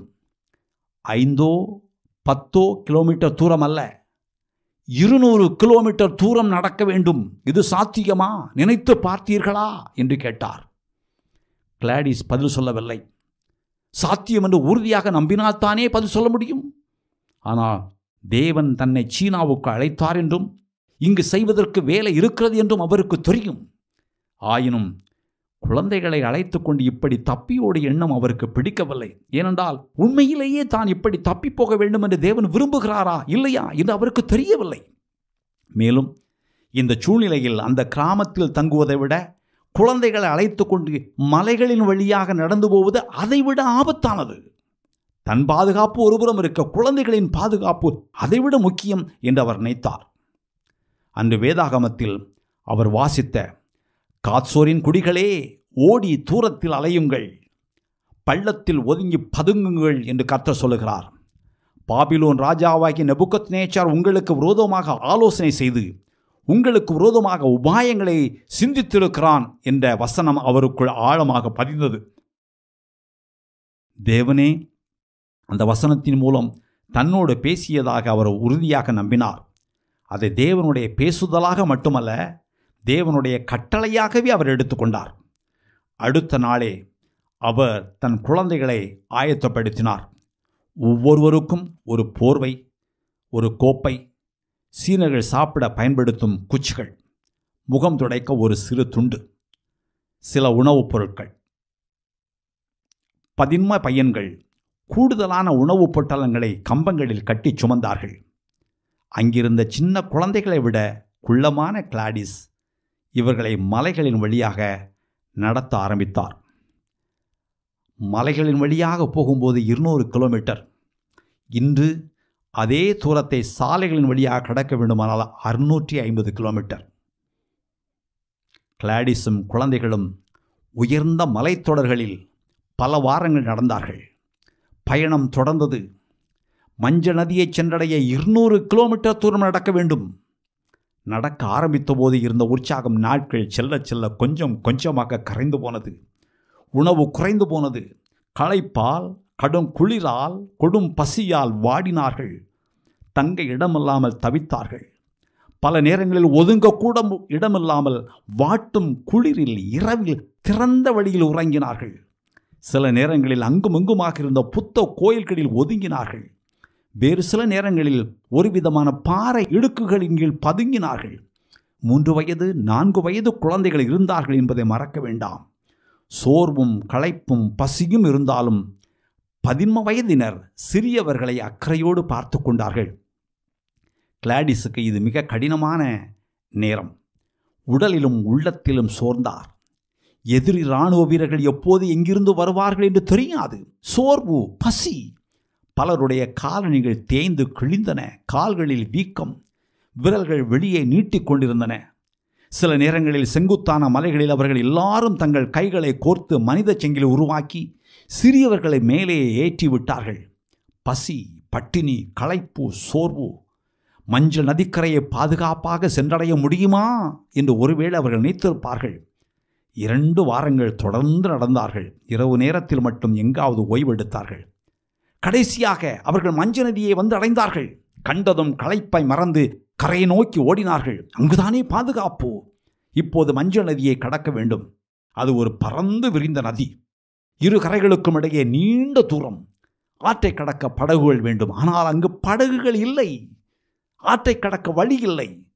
ஆற்றங்கரைகளில் இருந்த கிராமங்களில் ஆட்கள் இல்லாமல் கிராமங்கள் வெறிச்சோடி கிடந்தன. கரையோர கிராமங்களிலிருந்து உதவி கிடைக்கும் என்று அவர்கள் நம்பினார்கள். ஆனால் இப்போது அங்கு யாரும் இல்லை. ஆற்றை கடப்பதற்கு தேவையான படகுகள், துடுப்புகள் எல்லாவற்றையும் எடுத்துக்கொண்டு மக்கள் கிராமங்களை காலி செய்ய வேண்டும் என்ற கட்டளை கொடுக்கப்பட்டிருந்தது. ஏனென்றால் ஒருவேளை எதிரிகள் இந்த பக்கம் வந்தால் அவர்கள் மறுகரைக்கு செல்வதை தடுக்க திட்டமிட்டிருந்தார்கள். கிளாடிஸ் கீழே உட்கார்ந்து கண்ணீர் விட்டு கதறி அழுதார். எல்லாரும் செய்வதறியாது கரையில் திகைத்து நின்றார்கள்.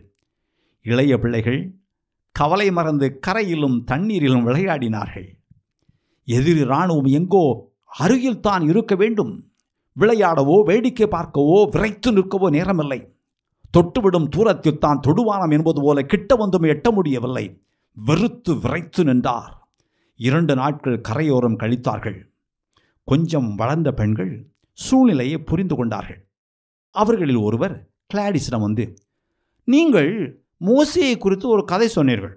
இஸ்ரேல் மக்கள் எகிப்திலிருந்து வெளியேறிய போது பின்னால் பார்வோன் அரசனும் அவனுடைய சேனையும் இருந்ததாகவும் அவர்களுக்கு முன்னால் செங்கடல் இருந்ததாகவும் சொன்னீர்கள்.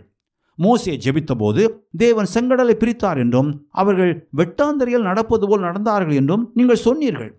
நீங்கள் இப்போது இங்கு மோசே போல் இருக்கிறீர்கள். இந்த மஞ்சள் நதியை பிரிக்குமாறு நீங்கள் ஏன் ஜெபிக்கக்கூடாது என்று கேட்டார். அதற்கு கிளாடிஸ் கொஞ்சம் எரிச்சலோடு, நான் மோசேயும் இல்லை, இது செங்கடலும் இல்லை, போ என்றார். அந்த பெண் அவரை திரும்பி பார்த்து, ஆம், நீங்கள் மோசேயும் இல்லை, இது செங்கடலும் இல்லைதான், ஆனால் தேவன் அதே தேவன் தானே என்று சொன்னாள். கிளாடிஸ் உடனே உணர்வடைந்தார். எழுந்து உட்கார்ந்தார். ஆம், தேவன் அதே தேவன்தான். இஸ்ரேலர்களை காப்பாற்றிய தேவனால் எங்களை காப்பாற்ற முடியும். எங்களை இந்த பாதையில் நடத்திய தேவன் அவர். கூட்டிக் கொண்டு போகச் சொன்ன தேவன் அவர். மஞ்சள் ஆறு வரை கூட்டிக் கொண்டு வந்து ஆற்றங்கரையில் என்னை கைவிட மாட்டார். சூழ்நிலைகளை பார்த்து நான் பயந்து விட்டேன், சந்தேகப்பட்டேன், என் பலவீனத்தால் சந்தேகப்பட்டேன் என்ற உணர்வடைந்தார். எல்லாரும் அப்படியே ஜெபித்தார்கள், சேர்ந்து பாடினார்கள். கொஞ்ச தூரத்தில் இருந்த ஒரு சீன போர் வீரன் கரையோரம் வரும் சத்தத்தை கேட்டு இன்னும் சில சீன வீரர்களை கூட்டிக் கொண்டு வந்தான். இவர்கள் அருகே வந்து பார்த்தார்கள். ஒரு வெளிநாட்டுக்காரர் 100 குழந்தைகளோடு அங்கு நிற்கிறார். ஆச்சரியப்பட்டார்கள். நீங்கள் எங்கிருந்து வருகிறீர்கள்? இங்கு ஏன் நிற்கிறீர்கள்? இது எவ்வளவு ஆபத்தான இடம் தெரியுமா என பல கேள்விகள் கேட்டார்கள். கிளாடிஸ் எல்லாவற்றையும் விவரமாக எடுத்துரைத்தார். இறுதியில் மிகவும் எச்சரிக்கையோடும் கவனமாகவும் சீன வீரர்கள் மறுகரையிலிருந்து படகுகளை ஏற்பாடு செய்து வரவழைத்தார்கள். கொஞ்சம் கொஞ்சமாக எல்லாரும் மறுகரை அடைந்தார்கள். மஞ்சள் ஆற்றின் சில இடங்களில் சுழல்களில் சிக்கினார்கள். மோசேக்கு உதவிய அதே தேவன் கிளாடிஸுக்கும் உதவினார். ஆனால் இது முடிவல்ல.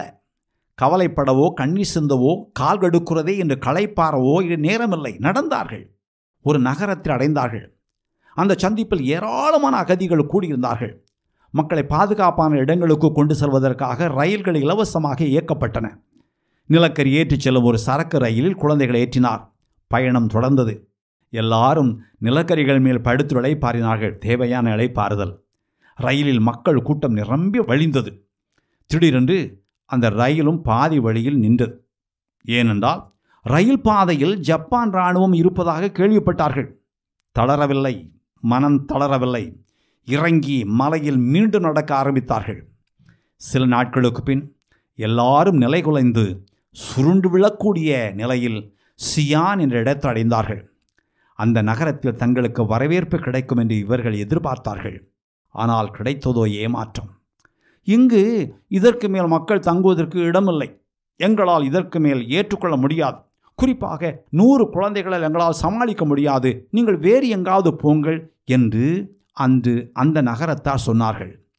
வலிமை இழந்த வளமிழந்த குழந்தைகளும் கிளாடிஸும் கையறு நிலையில் நின்றார்கள். கிளாடிஸும் குழந்தைகளும் அருகிலிருந்து அடுத்த ஊருக்கு நடந்தார்கள். நிர்பந்தமான நிலைமை. பூபங் என்ற ஊரை நெருங்குகையில் கிளாடிஸும் குழந்தைகளும் மயங்கி விழும் நிலையில் இருந்தார்கள். கிளாடிஸ் நோயுற்றார். கிறங்க ஆரம்பித்தார். உயிரை கையில் பிடித்து கொண்டு அந்த ஊரார் தன் குழந்தைகளை ஏற்றுக்கொள்வார்களா என்பதை அறிய ஆவலாயிருந்தார். பியூபெங் அன்புடன் வரவேற்கிறது என்ற வார்த்தைகள் அவருடைய காதுகளில் தேன்போல் ஒலித்தன. குழந்தைகள் ஆரவாரித்தார்கள். ஒருபுறம் மகிழ்ச்சி, மறுபுறம் களைப்பு. மயங்கி விழுந்தார். 27 நாட்கள் நடைபயணம் முடிவுக்கு வந்தது. கிளாடிஸ் தன் குழந்தைகளையெல்லாம் அங்கிருந்த ஒரு அநாத இல்லத்தில் ஒப்படைத்தார். மருத்துவரை அழைத்தார்கள். மருத்துவர் வந்தார். அவரை பரிசோதித்தார். டைஃபாய்டு காய்ச்சல், நிமோனியா என்றார். அந்த மருத்துவருக்கு அமெரிக்காவில் இருந்த சிலர் சோதனை செய்து பார்ப்பதற்காக சில மருந்துகளை அனுப்பியிருந்தார்கள். அந்த மாத்திரைகள் அப்போது அவரிடம் இருந்ததால் அவரை காப்பாற்ற முடிந்தது. உடல்நலமும் உள்ள நலமும் கொஞ்சம் தேர 3 மாதங்கள் ஆகின. சில மிஷனரிகள் அவரை கவனித்து கொண்டார்கள். எப்படியாவது அவரை அவருடைய பழைய நிலைமைக்கு கொண்டு வர அவர்கள் தங்களாலான எல்லாவற்றையும் செய்தார்கள். ஆனால் அவர் தன் பழைய நிலைமைக்கு திரும்பவே இல்லை. சில நேரங்களில் திடீரென்று தண்ணீரை இழந்தார். சூழல் உணர்விழந்தார். என்ன பேசுகிறோம் என்று அவருக்கு தெரியவில்லை. குழம்பி போயிருந்தார். காய்ச்சல் அவருடைய மூளையை பாதித்திருந்தது. எனினும் இவைகளையும் தாண்டி அவர் சலிப்பின்றி தன் பணிவிடையை தொடர்ந்தார். ஏறக்குறைய 1 வருடம் கழித்து ஒரு நாள் ஆலன் பர்கஸ் என்ற ஒரு பத்திரிகையாளர் அந்த நகரத்துக்கு வந்து கிளாடிஸை சந்தித்து, இங்கு ஐவேதே என்ற ஒரு ஆங்கிலேய பெண்மணி இருப்பதாக கேள்விப்பட்டேன். உங்களுக்கு அவரை தெரியுமா என்று விசாரித்தார். கிளாடிஸ், நான் தான் அவள் என்றார். சீனாவில் உங்கள் வாழ்க்கையையும் நீங்கள் சாதித்தவைகளையும் பற்றி கேட்க வந்திருக்கிறேன் என்றார். அதற்கு கிளாடிஸ், நான் இங்கு எதையும் சாதிக்கவில்லை என்றார். ஓ, ஒருவேளை நான் தவறான நபரிடம் பேசிக்கொண்டிருக்கிறேனோ? நீங்கள் ஒன்றும் சாதிக்கவில்லையா? நீங்கள் தானே 100 குழந்தைகளை மலைகளின் வழியாக நடத்தி வந்தீர்கள். அதை குறித்து கொஞ்சம் சொல்லுங்களேன் என்றார். ஆம், ஜப்பான் இராணுவத்திடம் தப்பிக்க நான் சில குழந்தைகளை நடத்தி கொண்டு வந்தேன். எத்தனை குழந்தைகள்? 100 பேர். எத்தனை பெரியவர்கள்? நான் மட்டும்தான் பெரிய ஆள். இது அந்த பத்திரிகையாளருக்கு மிகவும் கவர்ச்சியாக இருந்தது. ஆனால் கிளாடிஸ் இதை ஒரு சர்வ சாதாரணமான காரியம் போல் பேசினார். அவர் ஏறக்குறைய 20 ஆண்டுகளாக சீனாவில் ஊழியம் செய்வதையும் ஒருமுறை கூட அவர் இங்கிலாந்துக்கு திரும்பவில்லை என்பதையும் அறிந்த அவர் கிளாடிஸ் இங்கிலாந்துக்கு சென்று வர ஏற்பாடு செய்தார். கிளாடிஸ் இங்கிலாந்துக்கு புறப்பட்டார். இங்கிலாந்துக்கு வந்து ரயில் நிலையத்தின் அடைமேடையில் நின்றபோது அவரை யாரும் அடையாளம் காணவில்லை. லண்டன் வாசிகளும் லண்டன் நகரமும் அவருக்கு அந்நியமாகவே இருந்தன. அவருடைய பெற்றோர் அவரை ரயில் நிலையத்திற்கு வந்து வரவேற்பதாக சொல்லியிருந்தார்கள். ஆனால் அவர்கள் வந்தது போல் தெரியவில்லை. ரயிலில் வந்த எல்லா பயணிகளும் போய்விட்டார்கள். வயதான ஒரு தம்பதியும் ஒரு சீன பெண்ணு மட்டுமே நடைமேடையில் நின்றார்கள். அந்த தம்பதிக்கு இந்த சீன பெண்ணை அடையாளம் தெரியவில்லை. இந்த சீன பெண்ணுக்கு அந்த வயதான தம்பதியே தெரியவில்லை. அந்த வயதான தம்பதி அவருடைய பெற்றோர். இந்த சீன பெண் கிளாடிஸ். ஒலிபெருக்கியில் கிளாடிஸ் பெயரை சொல்லி கூப்பிட்டு கொண்டே இருந்தார்கள். கடைசியில் ஒருவரை ஒருவர் அடையாளம் கண்டார்கள். இருவருடைய ஆச்சரியத்திற்கும் மகிழ்ச்சிக்கும் அளவே இல்லை. கிளாடிஸ் இங்கிலாந்துக்கு வருவதற்கு முன்பே அவருடைய பேரும் புகழும் இங்கிலாந்துக்கு வந்துவிட்டன.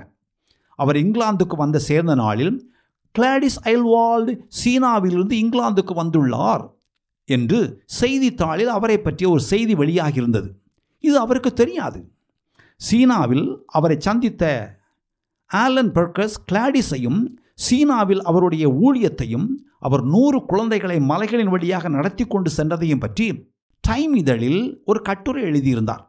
அது மட்டுமல்லாமல் கிளாடிஸ் சீனாவிலிருந்து தன் அம்மாவுக்கு எழுதிய கடிதங்களை எல்லாம் அவருடைய அம்மா இங்கிலாந்தில் பெண்கள் கூடும் கூட்டங்களில் காட்டினார், பகிர்ந்து கொண்டார். எனவே அங்கிருந்த பெண்மணிகள் அவரை பற்றி கேள்விப்பட்டிருந்தார்கள். தங்கள் கூட்டங்களில் வந்து பேசுமாறு அவர்கள் விரும்பி வருந்தி அழைத்தார்கள். ஆனால் கிளாடிஸ் தன் இருதயத்தில் தன்னை இன்னும் ஒரு பார்லல் பணிப்பெண்ணாகவே பார்த்தார். லண்டன் மேயர் அவரை விருந்துக்கு அழைத்தார். அவரோடு அமர்ந்து தேநீர் அருந்து எண்ணம் கிளாடிஸுக்கு சங்கடமாக இருந்தது. எனவே மன்னிக்கவும், என்னால் வர இயலாது, உங்கள் அழைப்பை ஏற்க இயலாததால் வருந்துகிறேன் என்று சொன்னார். அவருடைய ஒரு தோழி கிளாடிஸிடம், மேயருக்கும் ஆத்மா உண்டு என்றும் அவருக்கும் ரட்சிப்பு அவசியம் என்றும் நீ நினைக்கவில்லையா என்று கேட்டார். கிளாடிஸ் அதை ஏற்றுக்கொண்டார். இது மிகவும் புதிய சூழ்நிலை என்பதை அவர் உணர்ந்தார். தனக்கு கிடைத்த வாய்ப்பை பயன்படுத்திக் கொள்ள முடிவு செய்தார். அவர் மேயரை சந்தித்தார். அதன்பின் ஆயர்களையும் பேராயர்களையும் இங்கிலாந்து மகாராணியையும் சந்தித்தார். பேச வருமாறு நாடெங்கிலும் இருந்து கிளாடிஸை அழைத்தார்கள். சபைகளிலும் கூட்டங்களிலும் பேச வருமாறு அவரை அன்புடன் அழைத்தார்கள். தேவனுடைய உத்தமத்தை குறித்தும் யாங்சாங்கை குறித்தும் தன் குழந்தைகளை குறித்தும் பகிர்ந்து கொள்வது அவருக்கு மிகவும் மகிழ்ச்சியாக இருந்தது. ஆயினும் தன் குழந்தைகளை பற்றி பேசியபோது அவருடைய இருதயம் விம்மியது, வலித்தது. குழந்தைகளை பற்றிய நினைவுகள் அவருடைய இருதயத்தை உடைத்தன. அவர் தன் குழந்தைகளை குறித்து, அவர்களை நேசிக்கவும் வளர்க்கவும் தேவன் அவர்களை என்னிடம் கொடுத்தார். அவர்கள்தான் என் குடும்பம். அவர்கள் எங்கு போனாலும் சரி, எங்கு இருந்தாலும் சரி, அங்கு அவர்கள் தேவனுடைய சாட்சியாக இருக்க வேண்டும் என்று நான் ஏங்குகிறேன். இருப்பார்கள் என்று நான் நம்புகிறேன். அவர்களில் பலர் என்ன ஆனார்கள் என்று எனக்கு தெரியாது. போர் பிரிக்கிறது, போர் கொல்லுகிறது, போர் காயப்படுத்துகிறது, போர் இதயத்தை உடைக்கிறது என்றார். ஒரு நாள் ஒரு சபையில் பேசுமாறு அவர் அழைக்கப்பட்டார். அது சபை கூட்டம் என்பதை விட சமுதாய கூட்டம் என்று சொல்லலாம். அங்கு வயதான பெண்கள் அதிகம். சாயங்காலத்தில் தேநீர் அறிந்து கொண்டு உரையாடி கொள்வார்கள். அப்போது போதகர் 1-2 வசனங்களை வாசிப்பார். அவ்வளவுதான் கூட்டம். கிளாடிஸ் அமைதியாக வந்தார். அவரையும் அவருடைய நூதனமான உடையையும் பார்த்து அவர்கள் நகைத்தார்கள். அவர்கள் தேவனுடைய வார்த்தையை கேட்பதை விட அன்றாட நடவடிக்கைகளை பேசுவதிலும் அதற்கு பின் தேநீர் அருந்துவதிலும் மிகவும் குறியாக இருந்தார்கள். அவர்கள் எல்லாரும் தங்கள் இருக்கைகளில் அமர்ந்தார்கள். பேச வந்திருப்பவர் நீண்ட நேரம் பேச மாட்டார் என்று அவர்கள் நினைத்தார்கள். கிளாடிஸ் எழுந்து நின்றார். 10 நிமிடங்கள் ஒரு முன்னுரை வழங்கினார். 10 நிமிடங்களுக்கு பின் அவர் தன் பேச்சை ஆரம்பித்தார். இருக்கைகளில் சாகவாசமாக அமர்ந்திருந்தவர்கள் தங்கள் புருவங்களை உயர்த்தி பார்த்தார்கள். தேவன் ஆபிரகாமை நோக்கி, நான் உனக்கு காண்பிக்கும் தேசத்துக்கு போ என்று சொன்னார் என்று ஆரம்பித்து தேவன் சீனாவில் செய்து கொண்டிருக்கும் வேலையை பற்றி கிளாடிஸ் விவரமாக பேசினார். அங்கிருந்த அனைவரும் வைத்த கண் வாங்காமல் அவரை பார்த்து கொண்டிருந்தார்கள். இருக்கையின் விளிம்புக்கு வந்து விட்டார்கள். சர்வ வல்லமையுள்ள தேவன் ஒருவனை அழைக்கும் போது அவர் சொல்லும் வேலையை செய்வதற்கு தேவையான வளங்களையும் கொடுக்கிறார். தேவன் இப்போது உங்களை அழைத்தால் நீங்கள் செல்வதற்கு ஆயத்தமா என்று கிளாடிஸ் சவாலாக கேட்டார். கிளாடிஸ் 1 மணி நேரத்திற்கும் அதிகமாக பேசினார். ஒருவரும் ஒரு வார்த்தை பேசவில்லை. ஒருமுறை அவர் ஒரு பெண்மணியை பார்க்க சென்றிருந்தார். அவருடன் பேசிக் கொண்டிருக்கையில் அவர் உடல்நலம் சரியில்லாமல் இருப்பதும் ஏதோ அவரை தொந்தரவு செய்வதும் தெரிந்தது. கிளாடிஸ், என்ன ஒரு மாதிரி இருக்கிறீர்கள் என்று கேட்டார். அந்த பெண்மணி, உங்களுக்கு தெரியும், என் கணவர் தன் முழு நேரத்தையும் குடிப்பதிலேயே செலவிடுகிறார். அவர் குடிக்கிறார், போதையில் வீட்டுக்கு வருகிறார், வீட்டுக்கு வந்த பின்பும் குடிக்கிறார், குடி போதையில் மிதக்கிறார், வெறிக்கிறார், என்ன செய்வதென்று தெரியவில்லை என்று தன் ஆதங்கத்தை தெரிவித்தார். கிளாடிஸ் அவருடைய கையை பிடித்து கொண்டு, சரி, அவரை நாம் இப்போது அந்த குடிமனையிலிருந்து வெளியே கொண்டு வருவோம். நாம் ஜெபித்து அவரை வெளியே கொண்டு வரப்போகிறோம் என்றார். அவர் கூப்பிய கரங்களோடு ஜெபிக்க ஆரம்பித்தார். ஆண்டவரே, இவருடைய கணவரை அந்த குடிமனையிலிருந்து இப்போதைய வெளியேற்றும். இந்த கணத்தில் அவர் குடிக்கும் மது அவருக்கு கசப்பாகட்டும். அதன் சுவையை பயங்கரமாக்கும். அதை கண்டாலே அவர் அதை வெறுக்கச் செய்யும். இந்த கணத்தில் அவர் அதை ஒதுக்கி தள்ளிவிட்டு அவருடைய இருக்கையிலிருந்து அவரை எழச் செய்யும். அவரை கதவுக்கு நேராக நடத்தும். கதவை திறந்து தெருமுனையில் நிற்க வைத்து தெருவை கடந்து வீட்டிற்கு திரும்பி வரச் செய்யும். இப்போது அவரை இந்த கதவின் வழியாக வீட்டுக்குள் கொண்டு வாரும் என்று ஜெபித்தார். அந்த பெண் பிரமித்து போனாள். ஆமன் என்று சொன்னாள். அவருடைய கணவன் கதவை திறந்து கொண்டு உள்ளே வந்தான். இது போன்ற பல சம்பவங்கள் உண்டு. இங்கிலாந்தில் அவர் மிகவும் பிரபலமானார். அவரை பற்றி சிலர் புத்தகம் எழுதினார்கள்.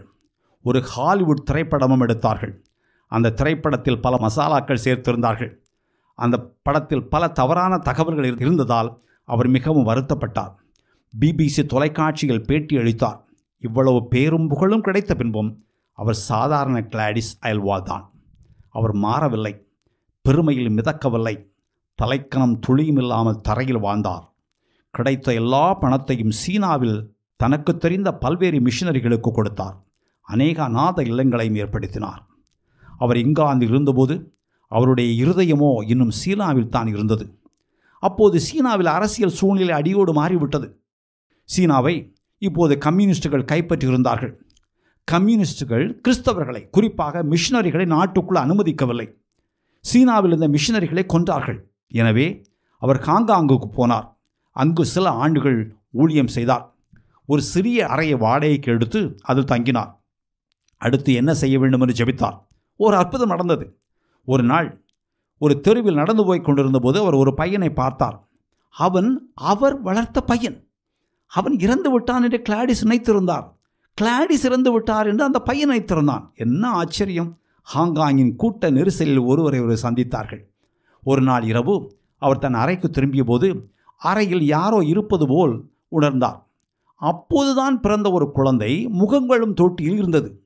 கிளாடிஸ் அந்த குழந்தையை கையில் எடுத்து வைத்துக்கொண்டு, ஆண்டவரே, ஏதோ தவறு நடந்திருக்கிறது, எனக்கு இந்த குழந்தை வேண்டாம். இந்த குழந்தைக்கு கொடுப்பதற்கு என்னிடம் உணவு இல்லை, உடை இல்லை, கவனிக்க போதுமான நேரமில்லை. தாய்மார்கள் இளையவர்களாக இருப்பார்கள். எனக்கு இப்போது வயது 50க்கும் அதிகமாகிவிட்டது. என்ன செய்வேன்? என் அன்பான ஆண்டவரே, கிளாடிஸ் அயல்வாடாகிய நான் என்ன செய்ய வேண்டும் என்று நீர் என்னிடம் சொல்லுகிறீரோ அதை இன்னொருவர் செய்ய வேண்டும் என்று நான் ஒருபோது வற்புறுத்த மாட்டேன் என்று சொன்னார். கவுலூன் என்ற இடத்தில் ஹோப் மிஷனை ஆரம்பித்தார்கள். அவர் அந்த குழந்தையை வளர்க்க ஆரம்பித்தார். கிளாடிஸ் தாயில்லா குழந்தைகளை மிகவும் நேசிக்கிறார் என்ற செய்தி நகரில் பரவியதால் கொஞ்ச நாட்களில் இன்னும் நிறைய குழந்தைகள் சேர்ந்தார்கள். குழந்தைகளை தன் வீட்டில் வைத்துக்கொள்ள போதுமான இடமில்லாததால் ஒரு பழைய உணவு விடுதியை கண்டுபிடித்து அதை கிளாடிஸ் அயல்வாழ் குழந்தைகள் காப்பகமாக மாற்றினார்கள். அங்கு காப்பகம் நிறுவப்பட்டு ஸ்திரப்பட்டதும் அவர் தைவானுக்கு சென்றார். அங்கும் குழந்தைகளுக்காகவே உழைத்தார். அவர் தைவானில் இருந்தபோதுதான் அவரை பற்றிய ஹாலிவுட் திரைப்படம் வெளியானது. திரைப்படம் வெற்றியடைந்து பாராட்டுக்களையும் விருதுகளையும் பெற்றது. அந்த படத்தை பார்த்தவர்கள் பரவசம் அடைந்தார்கள். தேவனுக்கு மகிமை உண்டாயிற்று. ஆயினும் படத்தில் சில காதல் காட்சிகள் சேர்க்கப்பட்டிருந்ததால் அவர் மனமுடைந்தார், சங்கடப்பட்டார். அதை நிவர்த்தி செய்யும் வகையில் அவர் த ஸ்மால் உமன் என்ற ஒரு புத்தகம் எழுதினார். பேர் புகழ் எல்லாவற்றையும் புறந்தள்ளிவிட்டு தைவானில் உள்ள அநாதை குழந்தைகளுடன் அவர் தன் பணியை தொடர்ந்தார். 1957 அவர் தைவானுக்கு சென்றார். தைவானில் சீனாவிலிருந்து தப்பித்து வந்த அகதிகள் ஏராளமானவர்கள் இருந்தார்கள். அந்த மக்களிடையே அவர் ஊழியம் செய்தார். அவர் முன்பு எப்படி ஒரு சிறிய அறையை வாடகைக்கு எடுத்து ஒவ்வொரு நாளும் பயணித்து பெண்களை சந்தித்து கிறிஸ்துவை வழங்கினாரோ அதுபோலவே இங்கும் வாழ்ந்தார். முன்பு எப்படி அநாத குழந்தைகளை வளர்த்தாரோ அதுபோலவே இப்போதும் ஆதரவற்ற குழந்தைகளை வளர்க்க ஆரம்பித்தார். இப்படி அவர் பலருக்கு அம்மாவானார். அந்த குழந்தைகள் வளர்ந்து பெரியவர்களான பிறகும் அவரை அம்மா என்று அழைத்தார்கள். அவர் பின்னாட்களில் சில காரியங்களுக்காக வருந்தினார். குறிப்பாக உலகம் முழுவதும் பயணம் செய்ததற்காக வருந்தினார். அவர் Australia, New Zealand, Canada, America, Hong Kong என பல நாடுகளுக்கு பயணித்தார். ஹாங்காங்கில் அநாத இல்லங்களை நிறுவினார்.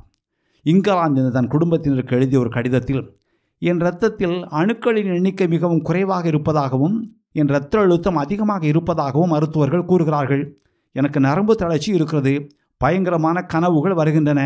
எது கனவு எது நனவு என்று தெரியவில்லை. ஆனால் தேவன் என்னை வெற்றியாய் கடக்கச் செய்வார் என்று நான் நம்புகிறேன் என்று எழுதினார். அவர் மிகவும் எளிமையான வீட்டில் வாழ்ந்தார். அவரிடம் கார் கிடையாது. அவர் தன் போக்குவரத்துக்கு நம் ஊரில் முன்பு இருந்த சைக்கிள் ரிக்ஷா போன்றதையே பயன்படுத்தினார். பச்சரிசி கஞ்சியும் வேக வைத்த முட்டையும் தான் அவருடைய அன்றாட உணவு. சிலர் அவரிடம், உங்களுக்கு நல்ல வருமானம் வருகிறதே, அப்படி இருக்க நீங்கள் ஏன் இப்படி பஞ்ச பரதேசி போல் வாழுகிறீர்கள் என்று சில சமயங்களில் கேட்டார்களாம். அதற்கு அவர், நான் சேமிக்கும் ஒவ்வொரு பென்னியும் என் குழந்தைகளுக்காக, அநாத இல்லங்களில் இருக்கும் அத்தனை குழந்தைகளுக்காக, அவர்களுடைய படிப்புக்காக, அவருடைய எதிர்காலத்துக்காக என்று கூறினாராம். அவர் தன்னையும் தன்னிடமிருந்த அனைத்தையும் தேவனுக்கு அர்ப்பணித்தார். அவர் இறுதி வரை இப்படியே வாழ்ந்தார். எந்த நிலைமையிலும் அவர் ஒரே திசையில் தான் பயணித்தார். ஆம், தேவனை பிரியப்படுத்தும் திசை. அவர் இப்படி முடிவு பரியந்தம் வாழ்ந்தார். தன் வாழ்வின் கடைசி நாள் வரை அவர் இப்படியே வாழ்ந்தார். 1969 கிறிஸ்துமஸில் கிளாடிஸ் தைவானுக்கு திரும்பினார்.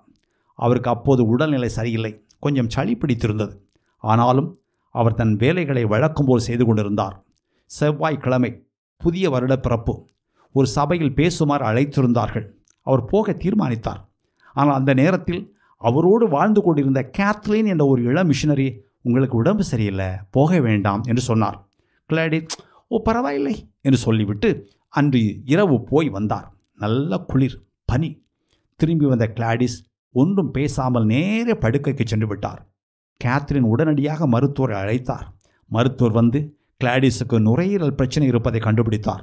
ஊசி போட்டு மருந்து மாத்திரைகள் கொடுத்துவிட்டு மருத்துவர் போய்விட்டார். அன்று இரவு கேத்ரின் அவரை பார்க்க அவருடைய படுக்கைக்கு சென்றார். கிளாடிஸ் நித்தியத்துக்குள் நுழைந்து விட்டார். அப்போது அவருக்கு வயது 67. அவருடைய சில நண்பர்கள் அவருடைய சீன வேதாகமத்தை திறந்து பார்த்தார்கள். அங்கு ஒரு மூலையில், தேவனே, நீர் என்னை அழைக்கும் இந்த நேரத்தில் என்னை பலப்படுத்தும். ஆம், நீர் என்னை பலப்படுத்துகிறீர். தேவனே, நீர் உண்மையுள்ளவர் என்று எழுதப்பட்டிருந்தது. அவர் நித்தியத்துக்குள் நுழைவதற்கு சற்று முன்தான் அதை எழுதியிருக்க வேண்டும். கிளாடிஸ் சொன்ன சில வார்த்தைகளோடு நான் முடிக்கப் போகிறேன். தேவன் என்னை ஆப்பிரிக்காவுக்கு அனுப்பவில்லை, ஏனென்றால் நான் ஆப்பிரிக்காவுக்கு ஏற்றவில்லை என்று அவருக்கு தெரியும். அவர் என்னை லண்டனில் இருக்கும் குடிசை வாசிகளிடம் அனுப்பவில்லை, ஏனென்றால் அங்கும் நான் பயன்பட மாட்டேன் என்று அவருக்கு தெரியும். அவர் என்னை சீனாவின் நடுப்பகுதிக்கு அனுப்பினார், ஏனென்றால் நான் அங்கு ஊழியம் செய்யத்தான் பொருத்தமானவள் என்று தேவனுக்கு தெரியும். இப்படித்தான் நம் ஒவ்வொருவரையும் தேவன் நடத்துகிறார் என்று நான் நம்புகிறேன். நான் விரும்பியதை செய்யவில்லை, நான் விரும்பியதை சாப்பிடவில்லை, அல்லது நான் விரும்பியதை உடுத்தவில்லை, நான் விரும்பிய வீட்டில் வாழவில்லை. நான் திருமணம் செய்ய வேண்டும், குழந்தைகளை பெற வேண்டும், பாதுகாப்பாக வாழ வேண்டும், என்னில் அன்பு கூற ஆள் வேண்டும் என்று ஏங்கினேன். ஆனால் தேவன் அவைகளை எனக்கு தரவில்லை.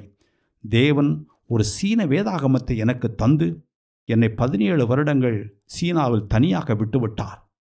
உங்களுடைய சமீபத்திய நவீனங்கள், புதினங்கள், திரைப்படங்கள், திரையரங்குகள், கேளிக்கைகள் ஆகியவளை பற்றி எனக்கு ஒன்றும் தெரியாது. நான் காலாவதியான உலகில், காலம் கடந்த உலகில் வாழ்கிறேன். இது மிகவும் மோசம் இல்லையா என்று நீங்கள் கூறுவீர்கள். இந்த பூமியில் காலடி எடுத்து வைத்த மகிழ்ச்சியான பெண்களில் நானும் ஒருத்தி. பிறர் பெற்ற பிள்ளைகள் என் சொந்த பிள்ளைகளானார்கள். இயேசு கிறிஸ்து என்னை நேசித்ததால் நானும் அவர்களை மிகவும் அதிகமாக நேசிக்கிறேன். என் குடும்பத்தில் இப்போது ஏராளமான குழந்தைகள். அவர்களுடைய அன்பு மழையில் நான் நனைகிறேன் என்று சொன்னார். ஆமென்.